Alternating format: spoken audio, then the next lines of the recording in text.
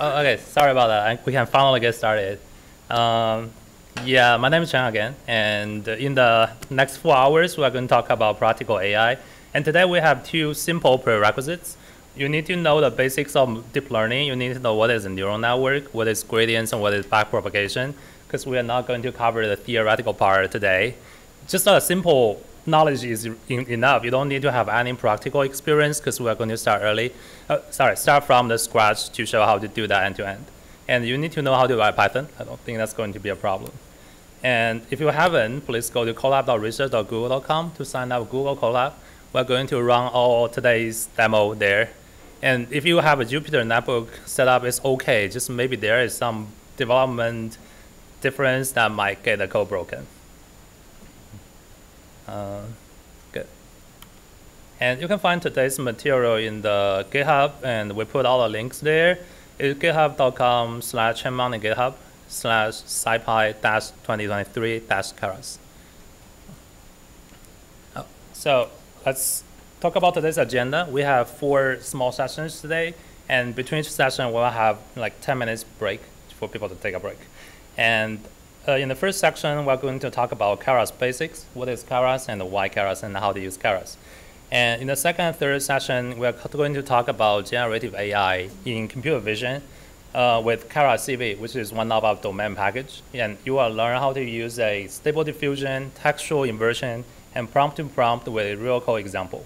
And in the last session, we are going to introduce Keras NLP and talk about how to do practical generative AI with that. And the main demo you will see is an instruction fine-tuning to fine-tune a generative model with the Databricks Dolly dataset. And at the end, we'll have time for question and answer, and also feel free to come to us during the break for any questions. We'll just be staying here. Cool. Let's go to our first section. So in the next hour, I'm going to talk about Keras basics.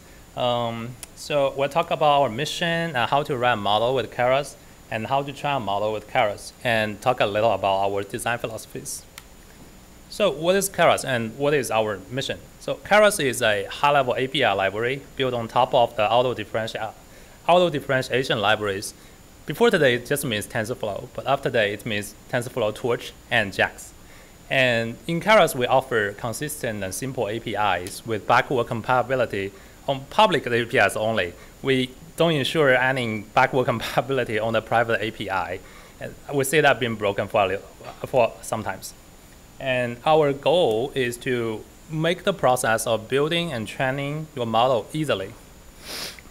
Cool. And a bit about our history. Keras was first out in 2015 in March. At that time, it was based on Theano.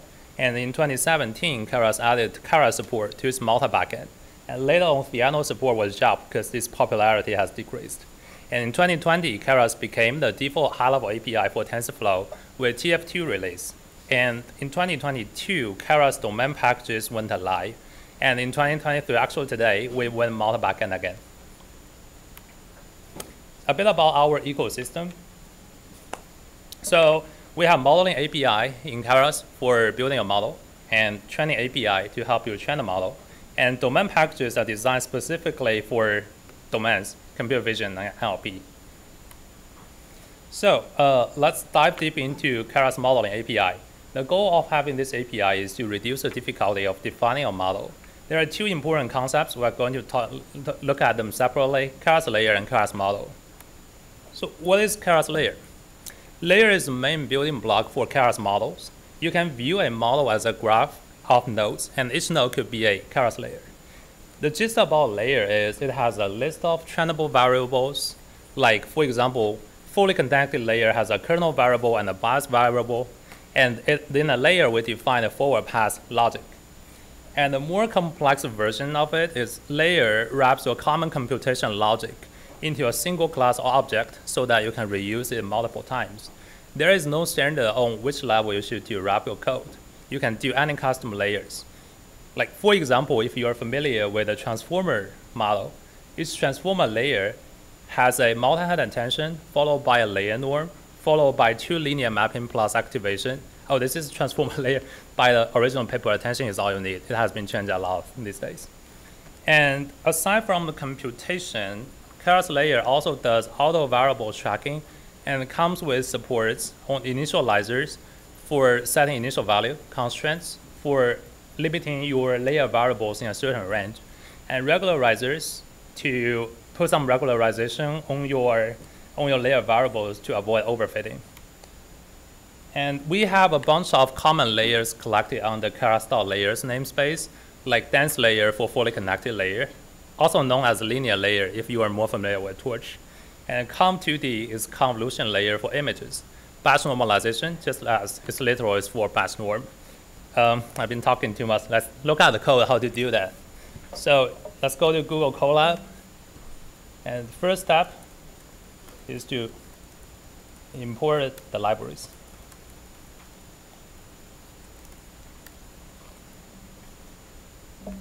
And let's use a simple case. Let's just load a dense layer. So layer. You just take one argument, which means your size of your output. And let's define some dummy data. You can use tf.random.uniform or other ways to create the data. Let's put as simple as 3. This is the shape. And feed that into a layer. Oh, sorry. That good? Go. Sorry.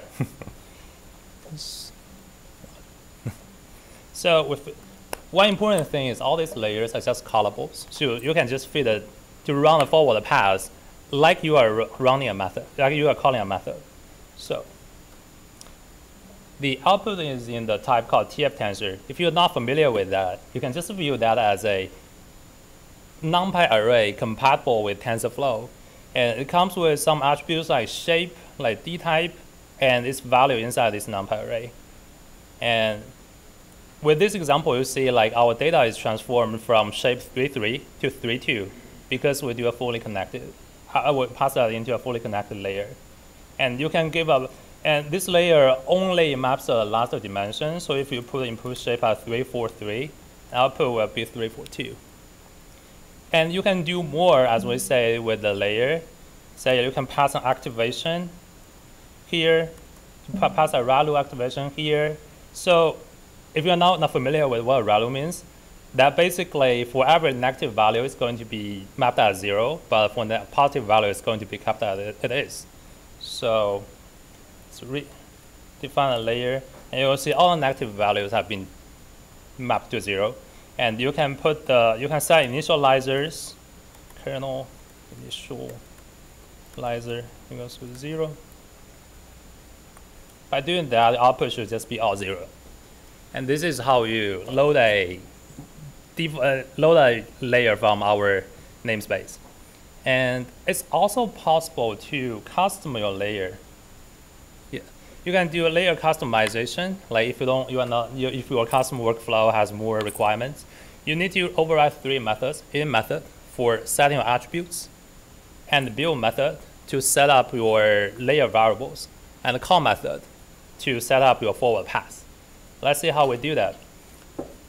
So let's assume you don't like the name dense. You want linear because you are a Torch fan. So you're going to subclass Keras layers.layer. And the first method we need to override is init method. So init. And let's keep it simple. Let's just control like how the output shape. So we have the units argument. So self.units equals units. And the second method we need to override here is the build method to add the layer variables. The build method always taking one argument, which is input shape, because a lot of times, the layer variable shape depends on the input shape. There are 2 variables, if you still remember, the kernel, which is the matrix for linear mapping. And to add a variable, we use the addWeight method coming from the Keras.layer class.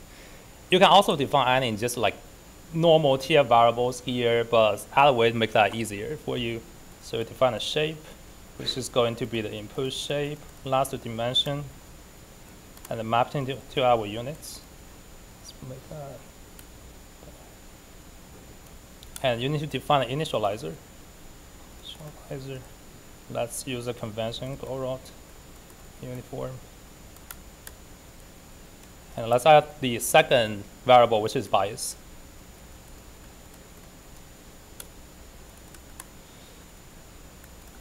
Self just the units. And initializer, let's use zeros. And now last we need to define the third method, which is the call method, to define the forward pass, which is same as towards forward method. And taking an input, just return matrix multiply inputs to the self.kernel plus self.bias. And let's instantiate this layer. It's called linear. And let's feed the data in there. Oh yeah, this is important. You need always to call the super in there here. And see, it's just similar as before with different initialized value. Okay, that's all about the layers. And we have layers right now, but we are not enough because we need the models eventually. And there are 3 ways to build a Keras model. And the 3 ways are called functional API, sequential API, functional API, and subclassing a model. We'll go look at them one by one, but in short, functional API is the best. Let's look at sequential API first. What is sequential API and when you should use that? Sequential API is suitable for models. If your model meets the criteria below, every layer has only one input and only one output. And the output of each layer is only taken by one layer. This sounds a little confusing, but what that actually means is your model could be expressed in a sequential way, like layer followed by layer, no shortcut, no multiple inputs, like a basic use case. Let's see how we build a model with this way. Let's assume today we are going to look at an image classification task. And we have 2 labels, also 2 classes. And we want to use a conv network. And to build let's build a sequential model here. So sequential model is our model's name, and we should use Keras or sequential API. And it takes a list as its argument. And you just stack your layers here. The first layer will be an input layer, defines the input shape. Let's assume we use 28.3, so like RGB image, and the input here doesn't include a batch size because batch could be dynamic along with the training. So let's add the first layer, layers, count 2D. And let's say like output channel is 2 and the kernel size is 2. And let's add a max polling. 2D with a polling size of 2 as well. The model is like a dummy model, so what's inside that doesn't really make too much sense, but yeah. After this, because we are doing a classification, let's flatten our image data into like a batch size times feature size. So layers, flatten. And last, we need to map that into our class probability. So we put the dense as 2. And here, the output is something we call legits, which is one step before the probability distribution. And for some reason, this is more robust.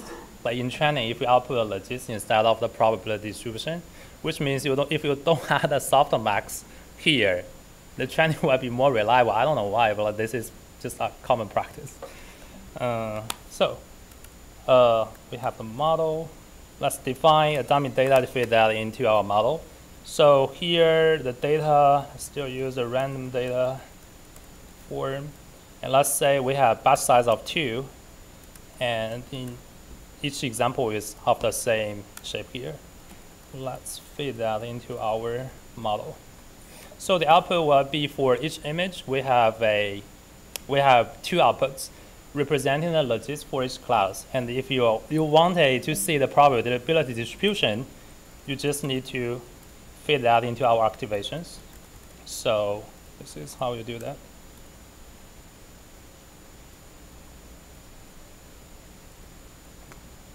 And after the softmax, it's going to become the probability distribution, adding up the two values to get 1. Make sense? And sequential model is easy to write, but it's not for all, because as we say, it has so many limitations.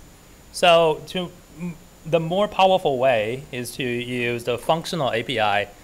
It's basically like you are writing a function. This is a cool example for how to do that. We'll see the demo really soon. But basically, you define the inputs, and you feed that to your layers.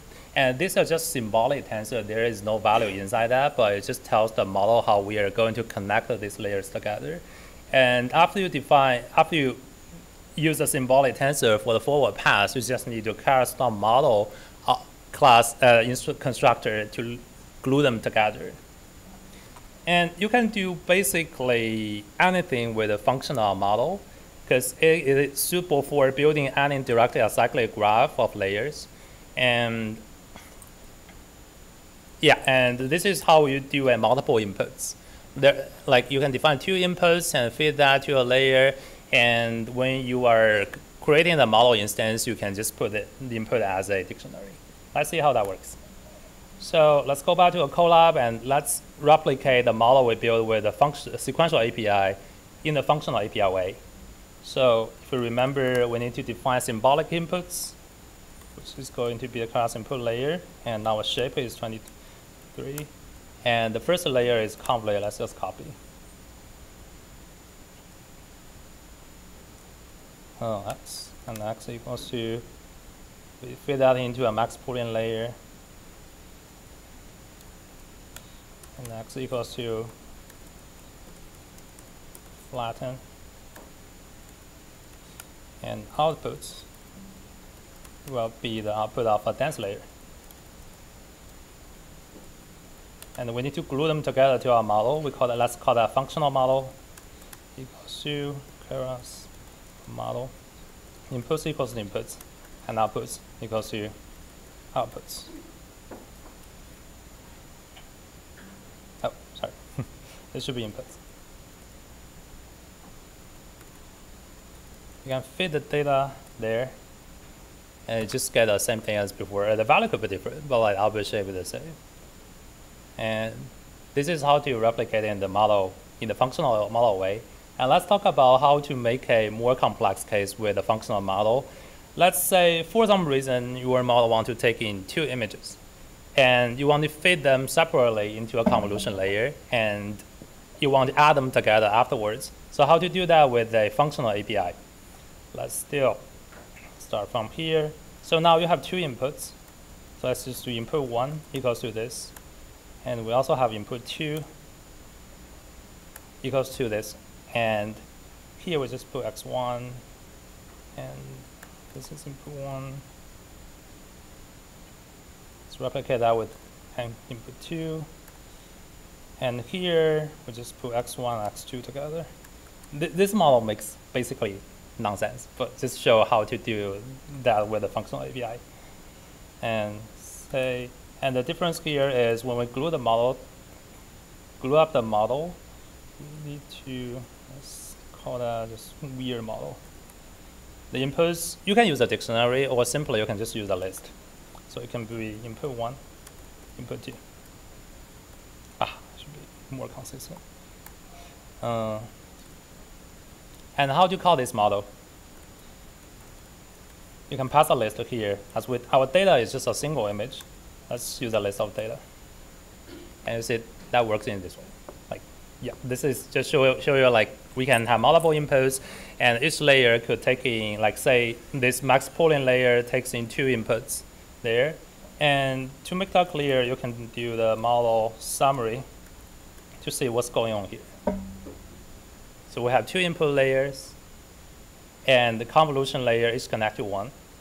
And there's an add glue them together, and the max Boolean will take in the output from the add, and we flatten and output that to dense. And functional model could cover most cases, but some people like to look for something different, especially, again, if you are a PyTorch fan. You want to write a customer model.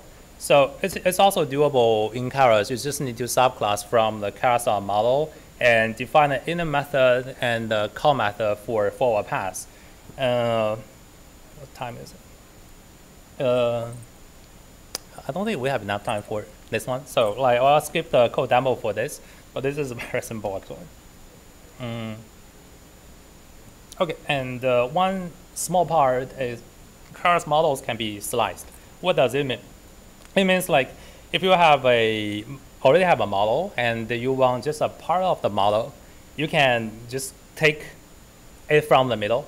Like say in our example here, let's forget about the weird model.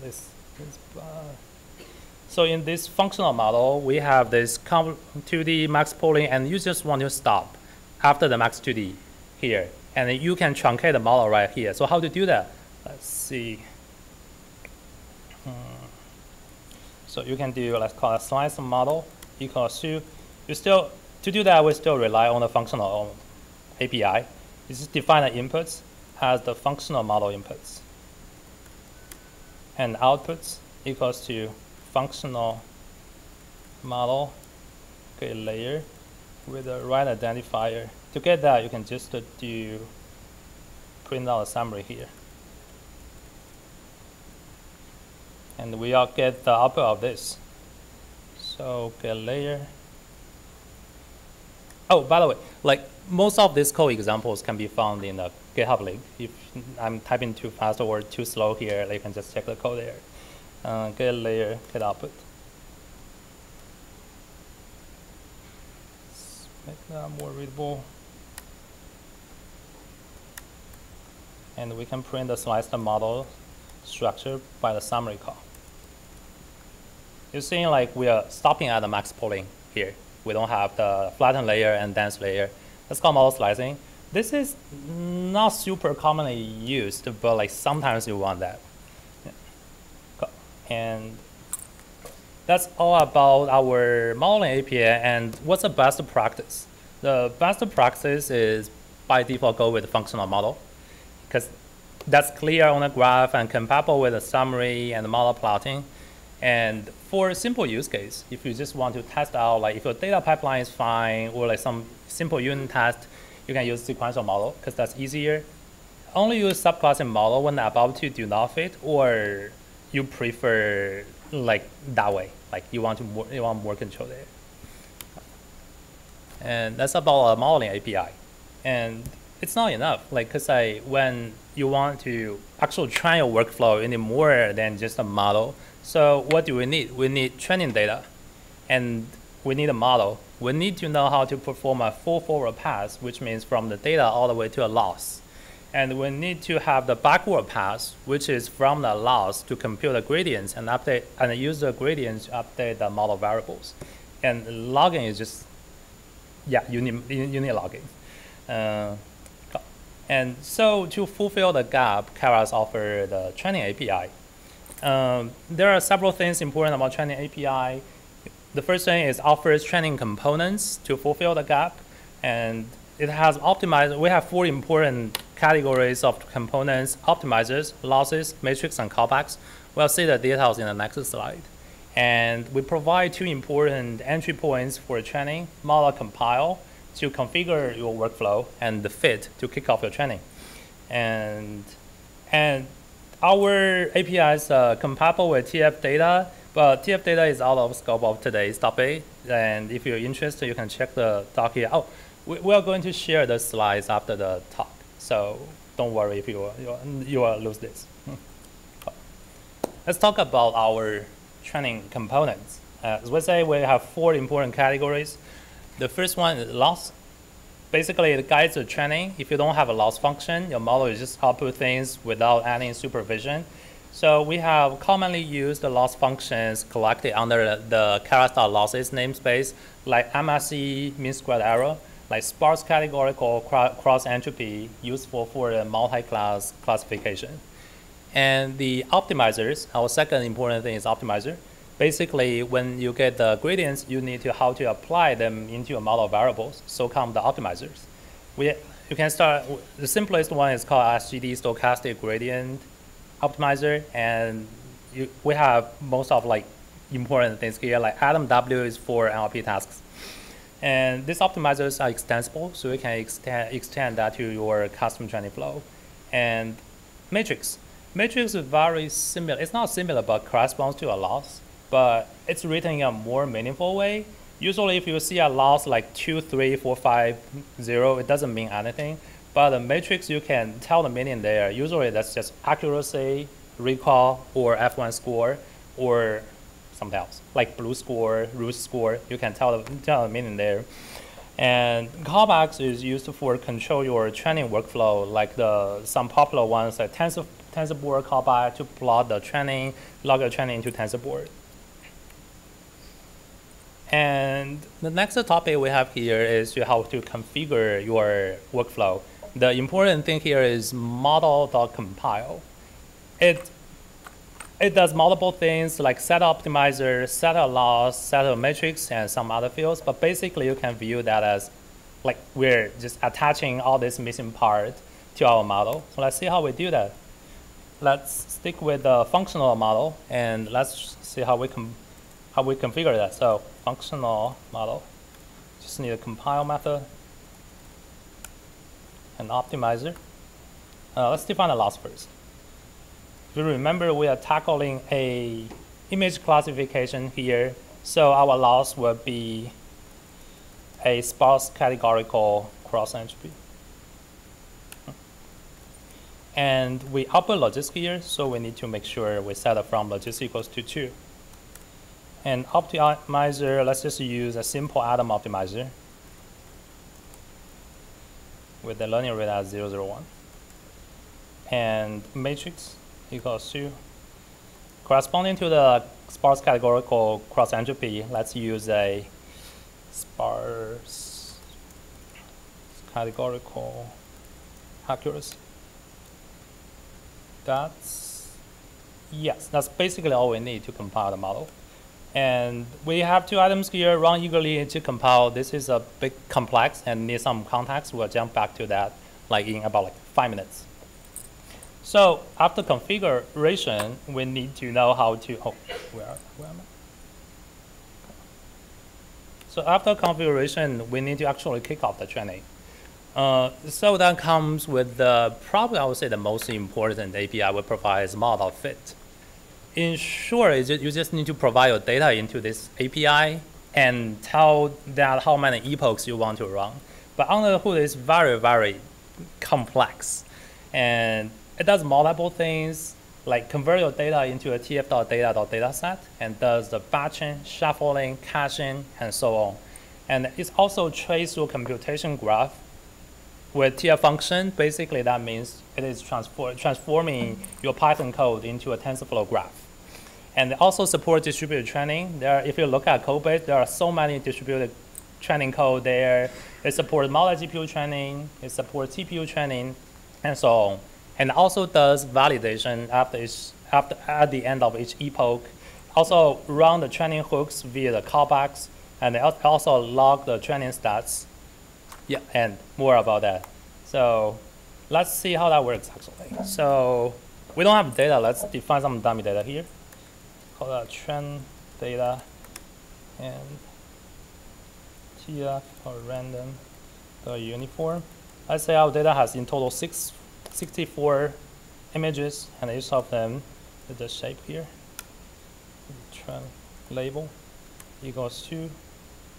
Here we need the help from NumPy. We need to generate 0 and 1 label. So NumPy simply.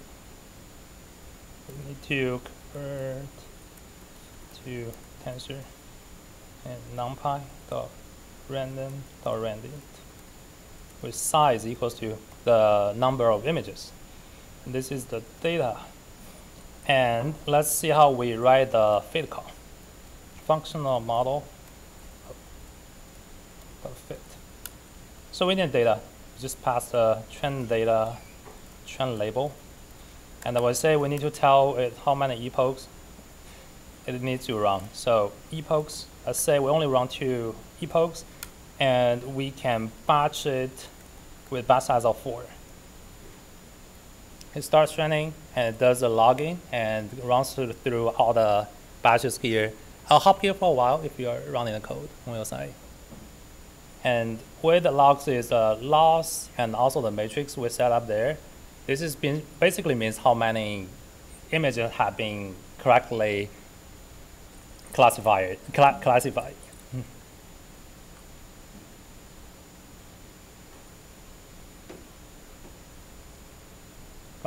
And this is a model of it. And I don't know about you, but the first time I'm seeing this API, I feel really weird because this is just like magic box, and I don't really like magic box. So I was wondering if there's another way you can have more control over this.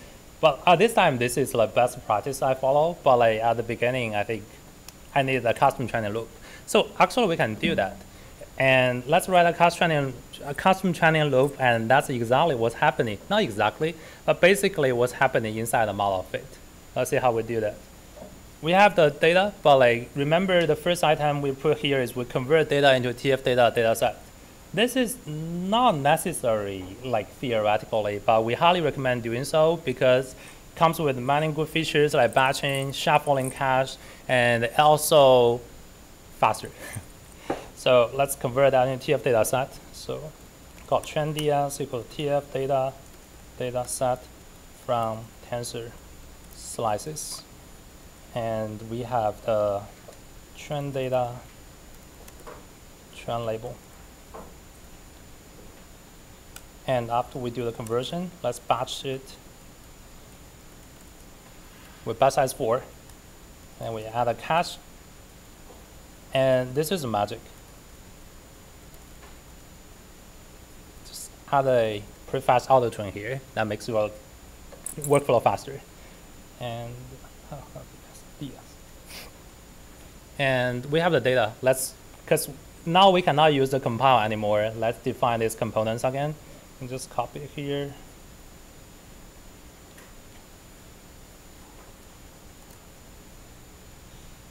Call that loss function.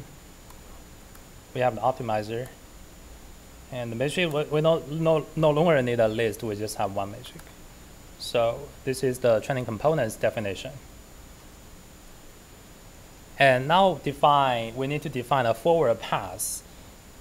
We can define, okay, before that, so let's see how the actual training loop works. So basically we need to tell it how many epochs you need to run. So for epoch, you range num epochs. Let's say just run 2 epochs. And for each epoch, you need to iterate over the data set for data trend.ds. And you pass that to something called trend step. And in this trend step, you are going to do the forward pass and backward pass. So let's see how we define this trend step. It takes in a data argument. The first thing is we need to unpack the data into X or Y, features and labels. And we have the data, let's call a model to get the model outputs. To do that, you need to make sure this happens on the gradient tape scope so that it could be correctly recorded by TensorFlow. And outputs equals to functional model X. And we have the outputs, we need to compute the loss. So we have loss equals loss function.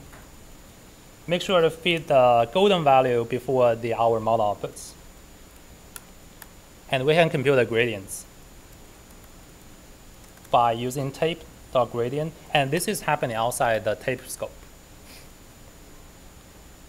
So loss, and the target is the loss, and the source is all the trainable variables.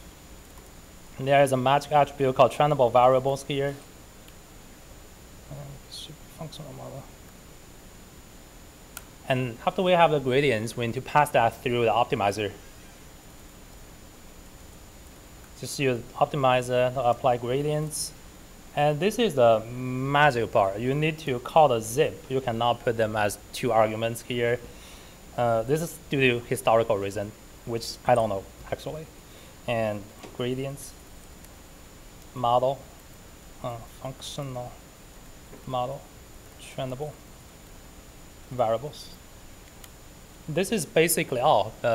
We have a matrix here. Let's make sure we update the matrix. Update state y and outputs. Yeah, that's all about our train step. So let's see how that's running through the custom training loop. And let's print out the matrix at the end of each epoch to see if it's actually being trained. So accuracy is matrix. You need to call the result method to fetch the actual value. Let's don't print that so long. Let's put the float number with 3 precision. So, yeah, the epoch is so few, so doesn't make sense. Let's see. Yeah, you're seeing the matrix is increasing, which means the model is converging. So let's recap what's happening inside this custom training loop, which is also mostly what's happening inside model fit, but it's more powerful there. So you need to have the data, and this step, the conversion happens inside model fit. But here, like, we just taking the data from data set and unpack it, and we make the model forward call inside the gradient tape. And we compute the loss inside the gradient tape as well. And outside the gradient tape, we compute the gradients, we apply the gradients, and we update the state matrix. That's the simplest custom training loop. You see here. And it's almost all the topics for the first section, but there are some important parts we're missing. Like, one thing is there are 2 modes in TensorFlow. The first one is called graph mode. The second is called eager mode. If you have familiar with TF1, oh, actually, I wonder how many people here use TensorFlow 1. Have I ever used TensorFlow 1? Oh, cool, not a lot. Oh, so like TensorFlow 1 has been criticized a lot because you cannot check the outputs of a layer. Like, this is due to it only supports a graph mode. And so what is graph mode? Let's talk about eager mode first. So eager mode is running your TensorFlow code just like Python. As we have been showing in this demo, we can call a layer and just get its value, all this, and the model we can get the outputs. This is just called eager mode. Eager mode runs your TensorFlow function in the Python way. So every operation is executed line by line. And on the other side, graph mode is different. Graph mode compiles your, or say, I don't like the name compile, but transform your TensorFlow code into something called a TensorFlow graph. And there, your code is no longer executed line by line. If you do a print, you can now see the actual value inside that. And why do we need that? Because that's faster. That's the main motivation. In a real workflow, eager mode could be 5 to 10x slower than graph mode. So our practice is usually debug with eager mode, make sure the pipeline runs, and after that you just use graph mode. And how to switch between eager and graph mode? Let's go back to the custom training loop, the train step here. With a plan function, this is run in eager mode. If you want graph mode, you put the tf.function annotation here. And let's see what's the difference here. Let's say if we want to print out the loss here, let's have something. Let's loss. And let's see, okay, let's see in eager mode what's going to happen. You're going to see so many spam outputs. If you count the number of prints, it's going to be 16, which is number of our batches. But if you put that in the graph mode, it's going to be weird. You will see sometimes 1, sometimes 2. Losses are being printed, and you don't have any value here.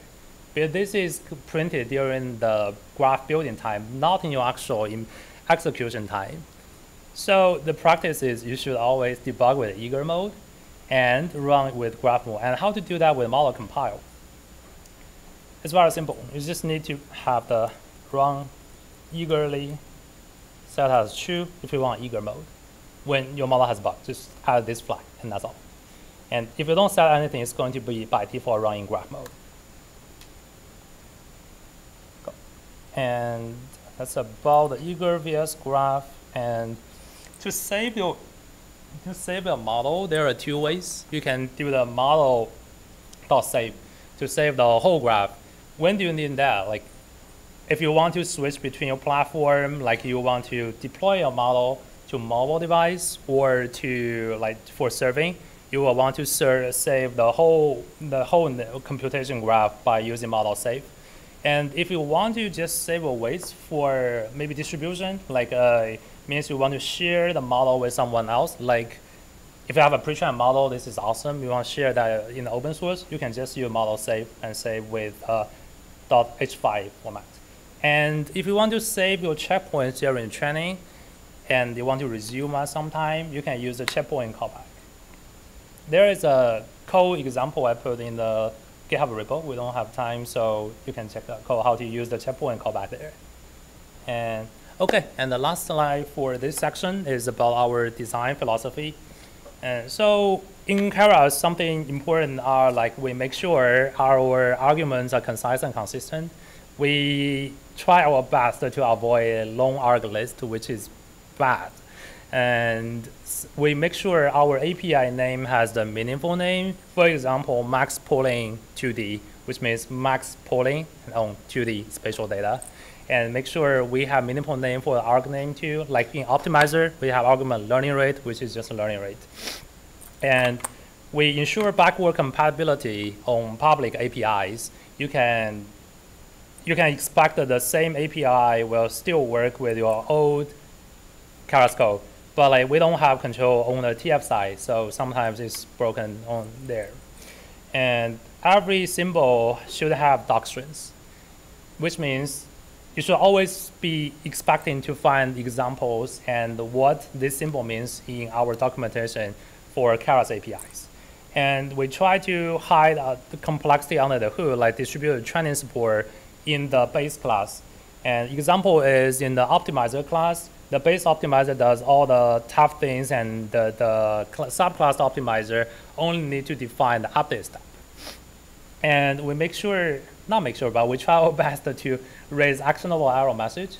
Whenever you see an error there, you should be able to know what you should do. And we try to ship readable code and make our code extensible and modularized. I think that's all for the first session. So any questions? If not, we can go to the break. Cool. So I'll get started now. So we went through the basics of Keras. So now we can try to understand what generative AI is. Gen AI is a kind of AI that creates new content based on what it has learned from existing content. So the process of learning from existing data is called training, and it results in the creation of a statistical model. And when given a prompt, the Gen AI uses this statistical model to predict what the expected response might be and generates new content. So all machine learning systems make predictions, but not all of them are considered generative AI. And Gen AI is a subset of machine learning that is specifically designed to create new content. So if the output of the machine learning system is limited to a specific set of values, then it's not considered generative AI. Like, for example, if you're using an ML system to determine if your email is spam or not spam, then that is not considered Gen AI. But if you have a model that is writing blog posts, news articles, or generating new images, so where the output of the system is not limited to any specific set of words, then that is any specific set of outputs, then that is called Gen AI. And few of the examples for Gen AI is like DALL-E 2, Stable Diffusion, which we'll go into more details today, and GPT, etc. So this is kind of, Gen AI has a vast landscape, and it has found its applications under many categories like text, image, code, video, 3D models, multimedia, etc. And this is only going to get bigger and better going forward. Although the applications are vast, most of them are enabled through two preliminary Gen AI models, that is generative language models and generative image models. And we are going to learn about both of them and how to enable them using Keras in today's tutorials.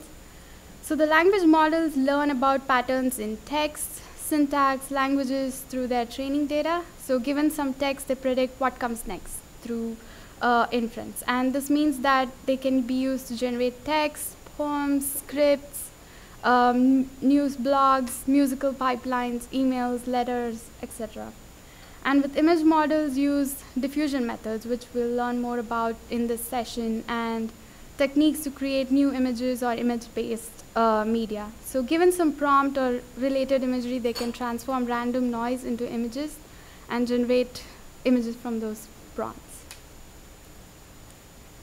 So Keras CV, will learn how to use Keras CV to kind of use that for generating novel AI images. Keras CV is a library of modular computer vision oriented Keras components. So these components include like whatever Chen went through in the first session, the models, layers, metrics, callbacks, and utility functions. You can do a lot with Keras CV, but today we're going to explore how to use this library for creating generative image applications. And with Keras CV, you can create new images that are realistic and creative. So let's get started. Today we're learning more about stable diffusion. This is something that is available in Keras CV.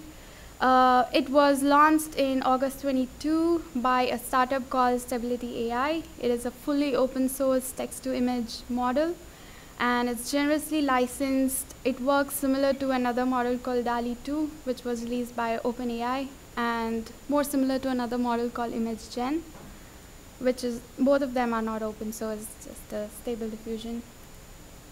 So what does this model do exactly? Here's an example. If you provide a prompt, something like Paradise Cosmic Beach, the model takes in this prompt and outputs an image that looks something like a Paradise Cosmic Beach. And I have a few more examples to give you an idea of how these outputs might look like. Here's a gentleman ordered in a 19th century portrait, a cute magical flying dog, fantasy art drawn by Disney concept artists. Here's a pencil sketch of robots playing poker.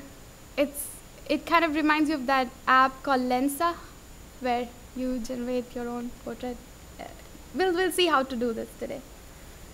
So how does all of this work? So let's take a step back and look into that. So it's not magic. It's just a lot of data, and it's kind of a latent diffusion model. And let's dig into what how the latent diffusion models work. For that, let's try to understand what autoencoders are. So autoencoders are a type of artificial neural network that can learn to represent data in a lower dimensional space. They are typically used for dimensionality reduction, noise reduction, and image compression. So the autoencoders work by first encoding the input data into a lower dimensional representation, and this representation is then decoded back into the original data space. And the goal of the autoencoders is to learn a representation of the data that is as compact as possible while still being able to reconstruct the original data accurately. So the latent representation is what you see the checkered box in the middle. It's the lower dimensional representation of the image that captures the most important information about the image. Our input image is like a handwritten digit. The encoder basically compresses that into the checkered box, which is a low dimensional representation. And the decoder takes that low dimensional representation and reconstructs it back into the original image. So what's a latent space? So what we saw here in the middle, that's the latent representation. That's what we call the latent representation. And that's the lower dimensional representation of the input data learned by the encoder. Now, if you pick a point in the latent space and generate an image from it and visualize it, here's an example for an autoencoder that was trained with handwritten digits. You can observe that the space is continuous. It's really an interpolation of all the data that it has learned. Most of the time, it would be making things up. Here you can see there are some digits that was actually present in the original data set, like the zeros, the sevens, and in between them you see that it's some made up digits that look like a handwritten digit that it was trained on. So the latent spaces are continuous, and latent space walking or latent space exploration is a technique of exploring the latent space of a generative model. It works by sampling a point in a latent space and then incrementally changing the latent representation. So this can be used to generate really cool animations where each sample point is fed to the encoder and stored as a frame in the final animation. So I have an example here. For a high quality representation, it produces coherent looking animations. And here's an example of a panda turning into a plane and like reverse. I have another example here of a dog turning into a bowl of fruit. And we'll try out this today, how to do this. So here's another concept called super resolution. So it's possible to train a deep learning model to denoise an input image and thereby turn it into a high resolution version. So the deep learning model doesn't do this by magically recovering the information that is missing from the noisy low resolution input, but rather the model uses the training data distribution to hallucinate the visual details that would most likely be given the input. So what happens when you push this idea of super resolution to the limit? So you may start asking, what if I run super resolution on pure noise? And you would see that the model would then denoise the noise and start hallucinating brand new images similar to its training data set. By repeating the process multiple times, you can turn a small patch of noise into an increasingly clearer and high resolution artificial picture, and you can generate brand new images. The images that you see there are not real flowers. These are generated by the model based on all the training data set that it was trained on. So coming to stable diffusion, what is actually used in stable diffusion? So we saw latent diffusion. So now to go from latent diffusion to a text-to-image system, you're still missing one key feature, and that is the ability to control the generated visual content. And that is done via keyword text prompts on the top left. So this is done via conditioning, a classic deep learning technique which consists of concatenating a piece of noise patch with a vector that represents a bit of text, and then training the model of the data set with the image caption pairs. So this gives rise to the stable diffusion architecture, and it consists of three parts: the autoencoder, the diffusion model, and the decoder. The autoencoder turns your prompt into a latent vector. The diffusion model then repeatedly denoises a 64x64 latent image patch, and the decoder finally turns the latent patch into a high resolution image. So what happens here is like the first text prompt gets projected into a latent vector and by the text encoder, and then the text encoder is simply a frozen pre-trained language model. Then that prompt vector is concatenated to a random generated noise patch. And once that is concatenated, it is passed through the diffusion model, and that is repeatedly denoised by the decoder over a series of steps. The more steps you run, the more clearer and nicer your image will look. And the most common number of steps used is like 50 steps by default. And finally, the latent image is then sent through the decoder to properly render it in high resolution. Here's another concept that you might want to understand is the clip encoder.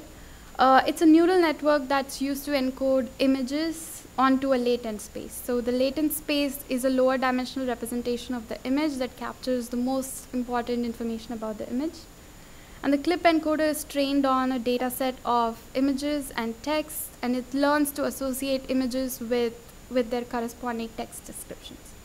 So the clip encoder consists of two parts, the image encoder and the text encoder. The image encoder is a convolutional neural network that takes an input image and outputs a latent representation of an image.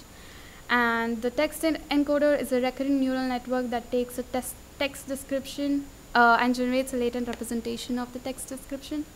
And the attention weights are used to weigh the important parts of the latent representations of both image and text, and the attention weights are learned during training.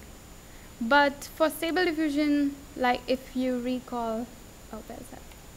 If we only need the text encoder, so that's that. So everyone has access to the GitHub repo, I hope. So there's a paper if you want to read more about it. Also a Keras CV guide to read more about it. We have linked the GitHub, the documentation for Keras CV. And there's a presentation collab. If you click on the link, I hope you can open the collab, and then we can try to generate some AI images now. I also have the link here and a QR code. If you can scan it and open the link, you can do that as well. And once you all have the collab open, just give me a thumbs up, and then we can go over it together. Okay. Thanks for the patience. So yeah, we'll run the utility functions here. And here's how you call the Keras CV stable diffusion model. Oops.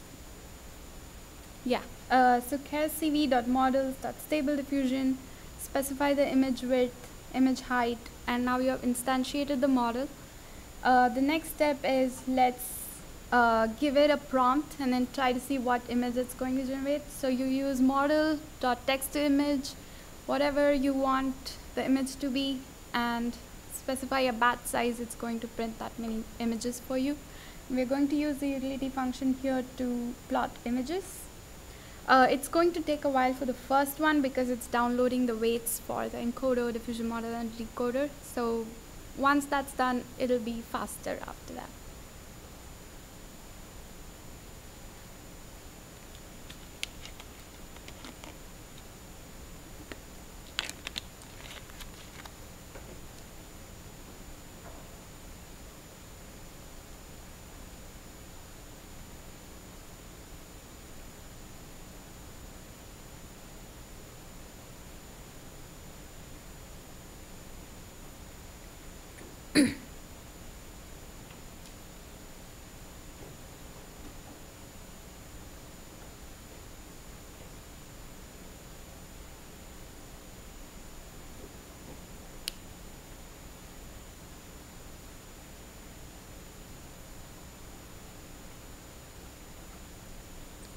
So the prog bar you're seeing, it's the number of diffusion steps it's running. It's set default to 50. You can change that using another arg called num_steps and set it to whatever you want. The higher number you give, you get a more clearer image.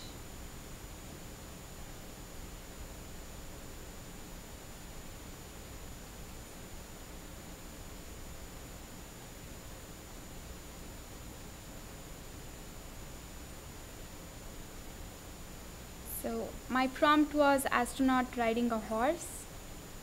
I have one image that looks like an astronaut riding a horse. Did anyone try any fun prompt? You could, yeah, get creative with the prompt. And if you would like, you can give a more descriptive prompt. It's so you can give something like cute magical flying horse, fantasy art, more descriptions like high focus, high quality, elegant, digital painting. The more descriptive you make it, you can see more fun images. So let's try a more complex prompt now.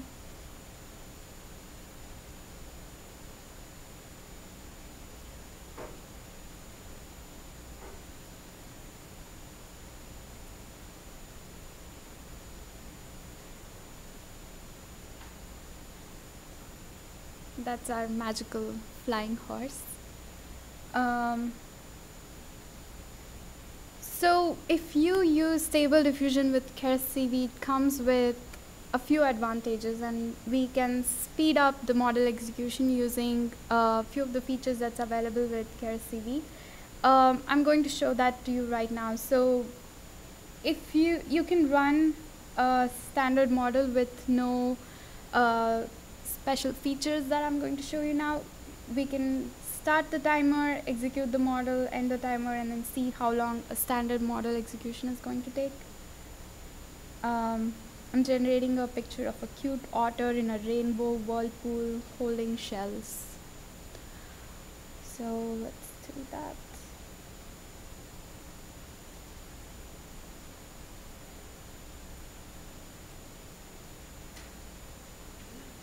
So a standard model takes 25 seconds to execute. And that is our picture just generated. So you can speeden up the model execution by using mixed precision.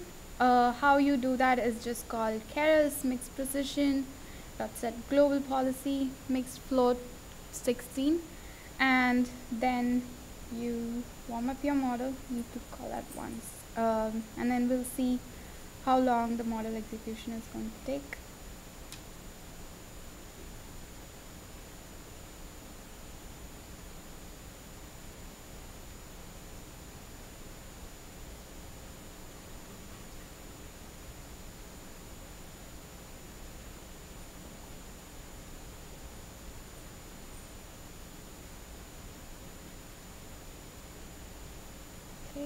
Once we have warmed up our model, we are going to again check with the start, end time, and then we're going to run the model in between and then see how long it takes with mixed precision enabled.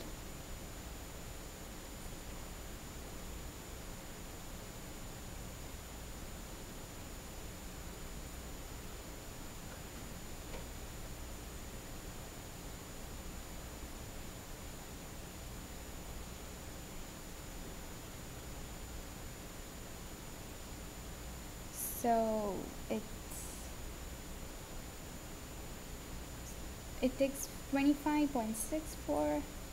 It didn't make a lot of difference here, but let's try with XLA compilation. It basically this will accelerate your inference time, and how you do that is basically using, when you instantiate your stable diffusion model, you have to set JIT compile equals true, and that enables XLA execution. So let's warm up the model and then see how long this takes.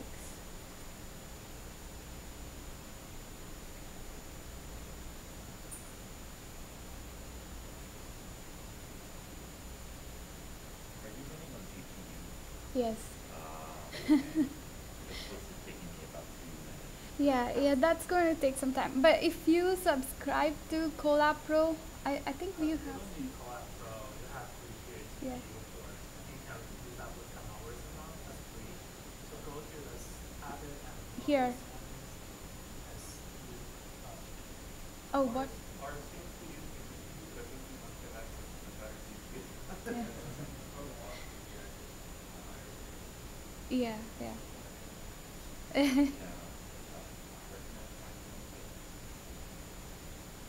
You can go to runtime, change runtime type.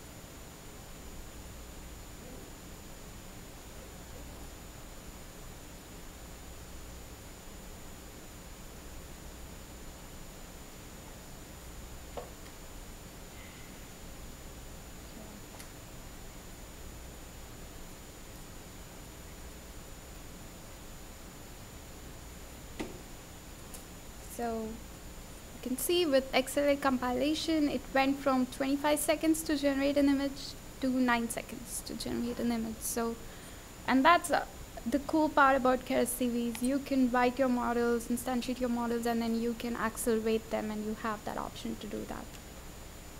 So,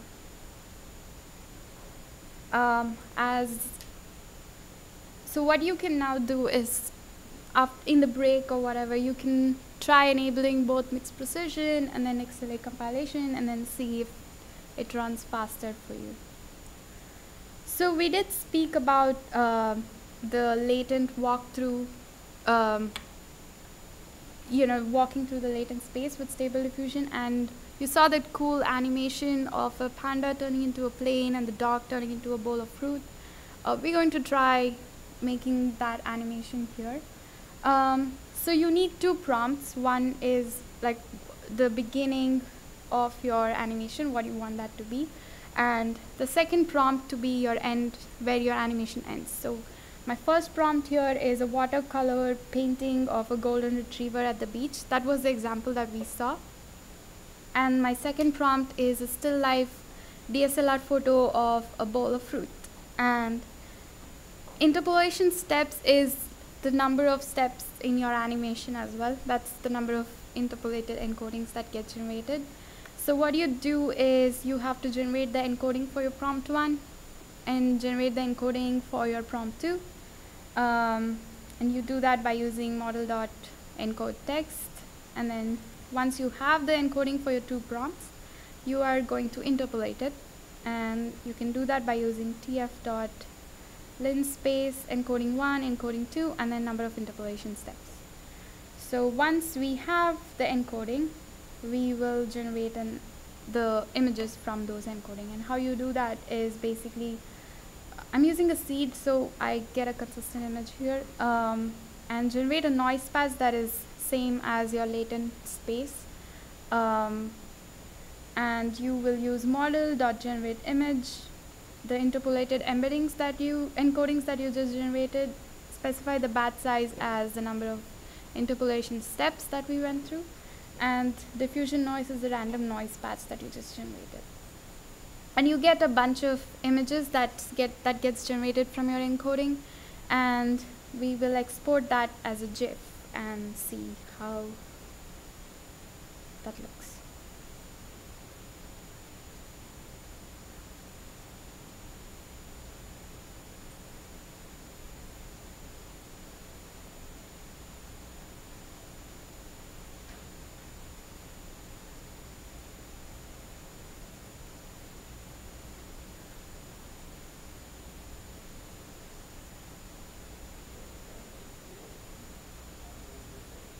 And export as GIF is like a utility function that we added in the beginning. You can use that to generate the animation from the images that get generated.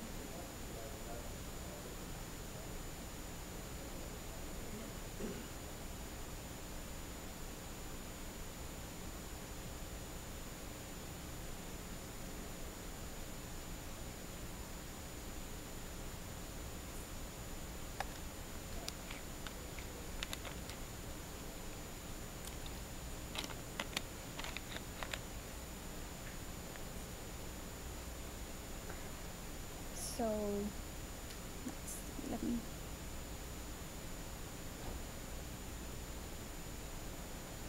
So that's painting of a dog turning into a bowl of fruit.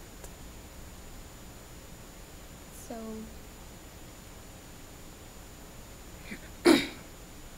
was anybody able to get till this point?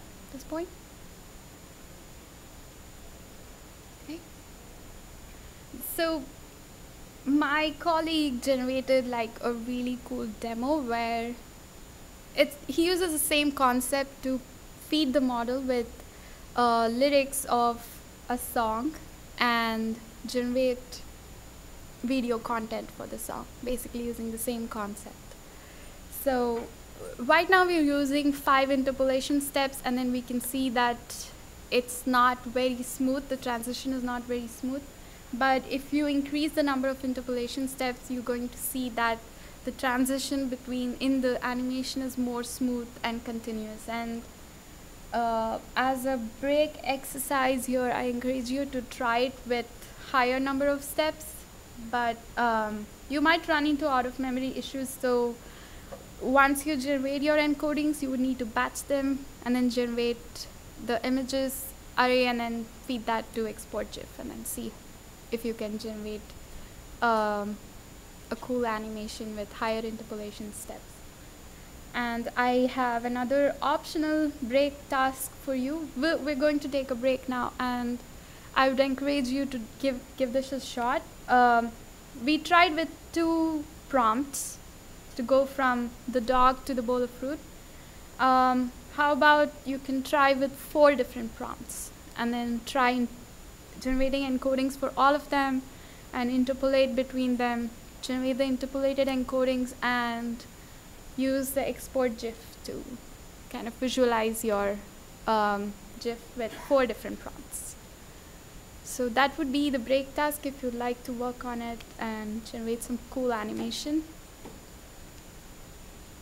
So we can take a break for 15 minutes, and yeah, please give it a try. And this generating a more smoother animation would be easy. Just increasing the number of interpolation steps and then generating the GIF. So give that a shot, and we can come back after the break at 10.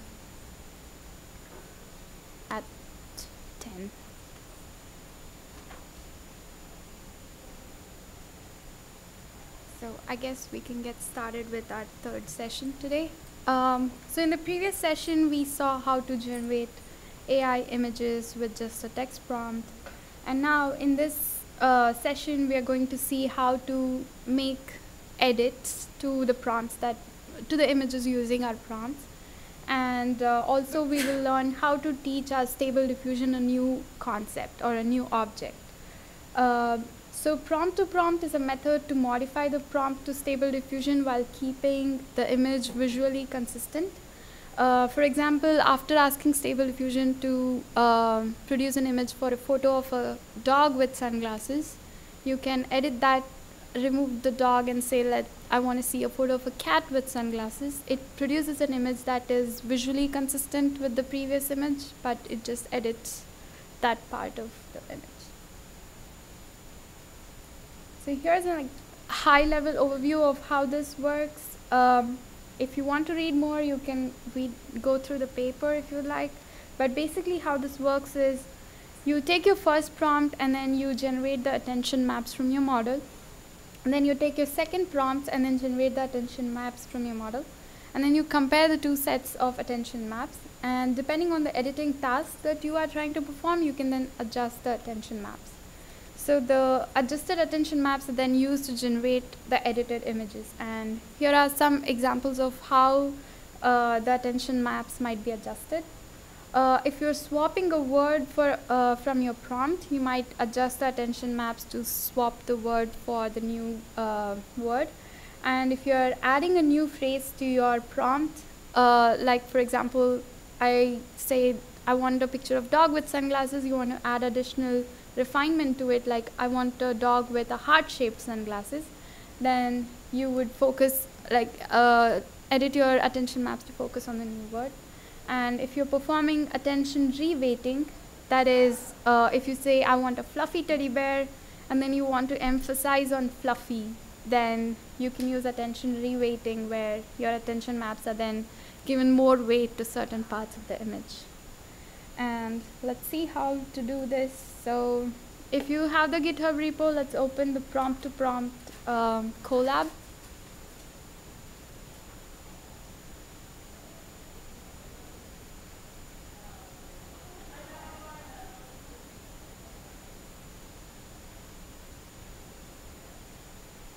I'm using a GPU runtime here. I'm using V100. So at least I'm able to demo something. You might have a slower runtime, but you can still try it out. Also, please make sure that you go to manage session, and if you have any other sessions of Colab open, just delete those sessions. so that you don't run into out of memory issues or slower runtimes. Just do that. And does everyone have the Colab up and running? Can you give me a thumbs up if you have that? Okay, cool. So we are installing Keras CB there, and let's run the imports that we need for this Colab, like TensorFlow, NumPy, Pillow, Matplotlib. And we have some utility functions here for plotting images, and this, you can ignore this as well. This is for reweighting the attention maps. Let's see how to generate, how to do prompt to prompt. So to begin with, let's generate an image of a photo of a chihuahua with sunglasses. So for this, we'll use Stable Diffusion like we saw in the previous slides, image height, image width, and then we have the prompt, photo of a chihuahua with sunglasses, and then we're going to call that. This is what we did exactly in the previous Colab. Let's see what image it's going to generate. So that's our image of chihuahua wearing sunglasses. It's pretty cute. Let's do a word swap, and let's replace the sunglasses with goggles. And for that, you're going to use the model that you just instantiated, Stable Diffusion model. Use prompt to prompt and provide your first prompt is whatever we generated, and a prompt edit. We'll replace sunglasses with goggles, and specify the method we are using for editing is replace. That is, we're replacing sunglasses with goggles. And yeah, we need to specify self-attention steps and cross-attention steps. And what that basically means is at what point or what step from the start of your diffusion process do you want the self-attention maps to be replaced, and same way at what step from the start of the diffusion model do you want your cross-attention maps to be replaced with the one from the edited prompt. So that's, it's a number from 0 to 1, and let's just say 0.4 and 0.6 here. And unconditional guidance scale is basically how close you want your image to be to your prompt, and the higher the number, the closer it's supposed to be, but also it's more noisy. So the default value is 7.5. I think here we're using 8. So let's run this and then see what image it can generate. I'm going to use the plot images, a utility function, to view it. So you can see that it's the same dogs. Even the colors of the sunglass frames are similar, but the sunglasses are now goggles. So you can try your own custom editing, try to see, replace it with a dog or whatever you want. So the second kind of prompt-to-prompt editing is phrase refinement, prompt refinement. That is, we'll go from a photo of a chihuahua with sunglasses with a photo of chihuahua with a heart-shaped sunglasses. So let's try to execute that. So it's the same thing. You provide your original prompt, your prompt edit. Important thing is to keep the seed the same, and we'll specify the method as refine and keep everything else the same, and then see the image it generates. So now we have chihuahua with a heart-shaped sunglasses. So it keeps everything else the same and really edits. So if you generate an image and you think, oh, I wish I could change something else, so this is a cool tool to do that. The next thing we're going to try is attention reweighting. Let's generate an image of a fluffy teddy bear and see how that looks. And then we'll try to make the teddy bear less fluffy and more fluffy using attention reweighting. So that's our teddy bear. And how do we make it less fluffy is basically you define your a tuple of, okay, fluffy, I'm going to downweight it by providing that as -5. and we will generate our attention weights. That is, we're going to change the weight for that word. This is a utility function defined at the beginning of the Colab. So you provide your prompt weights, and you do the same thing here, calling the model prompt to prompt. Your initial prompt is the same, your edited prompt will be the same, and the method we'll be using is reweight, and you would keep everything else the same, and then run this.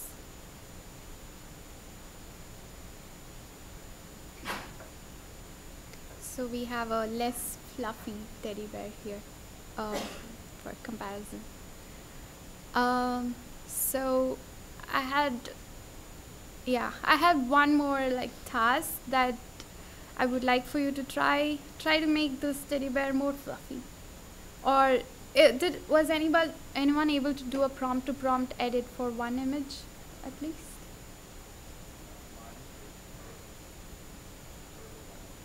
Oh, what does it say? Oh, I think you are. Is it an out of memory error? Did you delete the other sessions? Okay.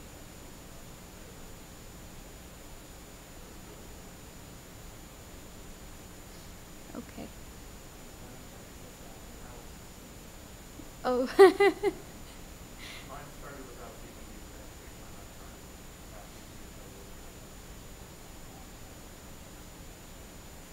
So how long is it taking for you? About 2 minutes. Oh, cool.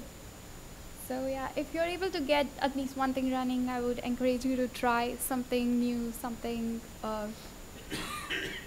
that you can think of. Try reweighting and see how that goes. I'm going to give like 2 minutes for you guys to try that out before moving to so if you wanted more fluffy, you would just increase that number from -5 to like some positive number, high positive number. You get a really much more fluffier teddy bear. Is there a limit to how much that number matters? Like if you put 5,000, you think The image might look really weird. You might get a very weird looking, even for 20 it looks like a halo in the end because of how fluffy it becomes, but yeah.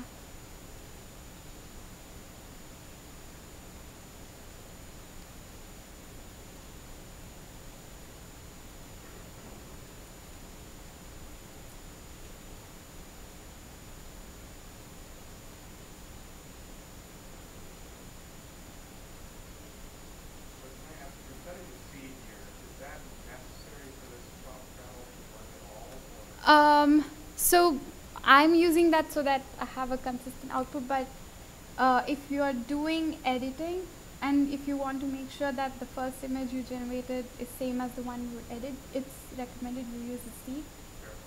So yeah, say you generate an image and then you see I want to edit that image, you can use the same thing.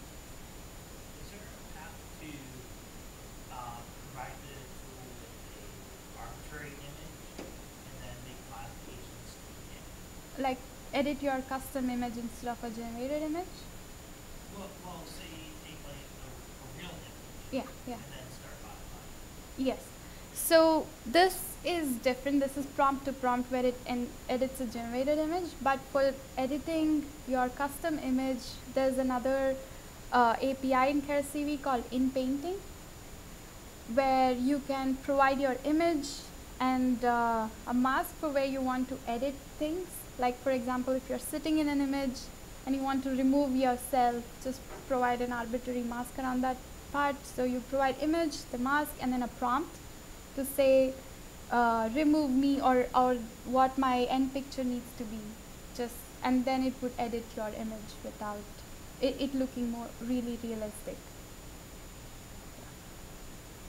It's called in-painting. It's in Keras CV. Okay. We can move. Oh yeah. So even with 20, like I said, it's very fluffy, and if the higher number you give, it's going to look more like a hero. Okay. So let's move on to the next exercise that we are doing, and that's teaching Stable Diffusion new concepts. And a lot of apps, trending apps have been coming out of this concept, and we'll learn how to do that today.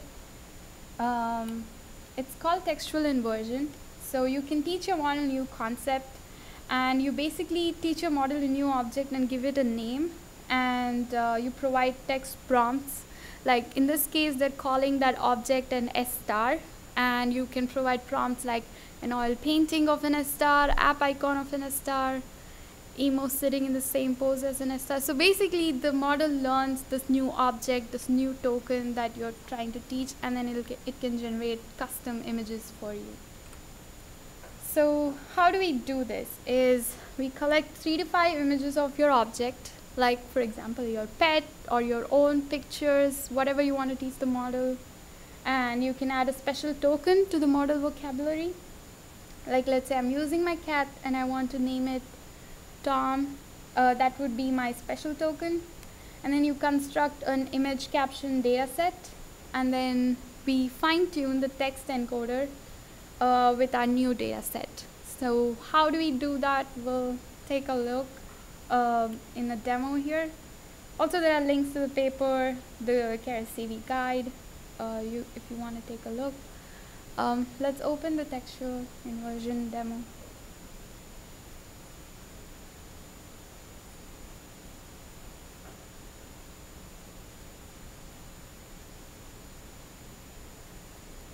So let's delete other sessions, and I'm using the GPU here. So for this collab, most of the code is already present because it's quite complex, but yeah, there's some setup. So let's go ahead and run the setup and import the libraries here. And we have utility functions to plot images, and we are assembling the data set. You can ignore what's being done here and just run it as is, but I would like to quickly go through what they do. So the assemble image data set basically takes your images and then pre-processes it for your training. So that's done here. And for your prompt editing, we have to define our new placeholder token. You can call it anything you want. Feel free to use your custom name. If you're training it with your pet, you can use your pet's name, whatever you want, whatever you think is most appropriate for the object you're trying to train. That'll be that. And we'll assemble our text data set, which is prompts that will most accurately describe your images. And then we assemble the data set together in this method here. So, oh, did I run that? No, okay. Let's go ahead and run these functions. So here comes the fun part. If you want to try today's example with custom images, you can go ahead and do that. I'm using a bunch of cat doll images that looks like this. So I'm using those cat doll images and then appropriate prompts that describe the picture. And my token is my funny cat token. That's my token. So I will be using a bunch of prompts to describe it. From what you can see, I have like 5 images and then a bunch of prompts. So my assembled data set is basically going to replicate my images to match the length of my prompts. And it's really important to have a very accurately descriptive prompt here. Otherwise, your learning or your training will not be, or the generated images might not be as good. So I'm using a bunch of single cat doll images, and then I'm using a bunch of groups of cat dolls images here. And I have edited the prompt to be accurate for this part. So the previous one just says a photo of the token, clean close-up photo of the token, blah, blah, blah. And the second one says a group of. So that's what I mean by like more accurately describing prompts. So, okay, let's run that.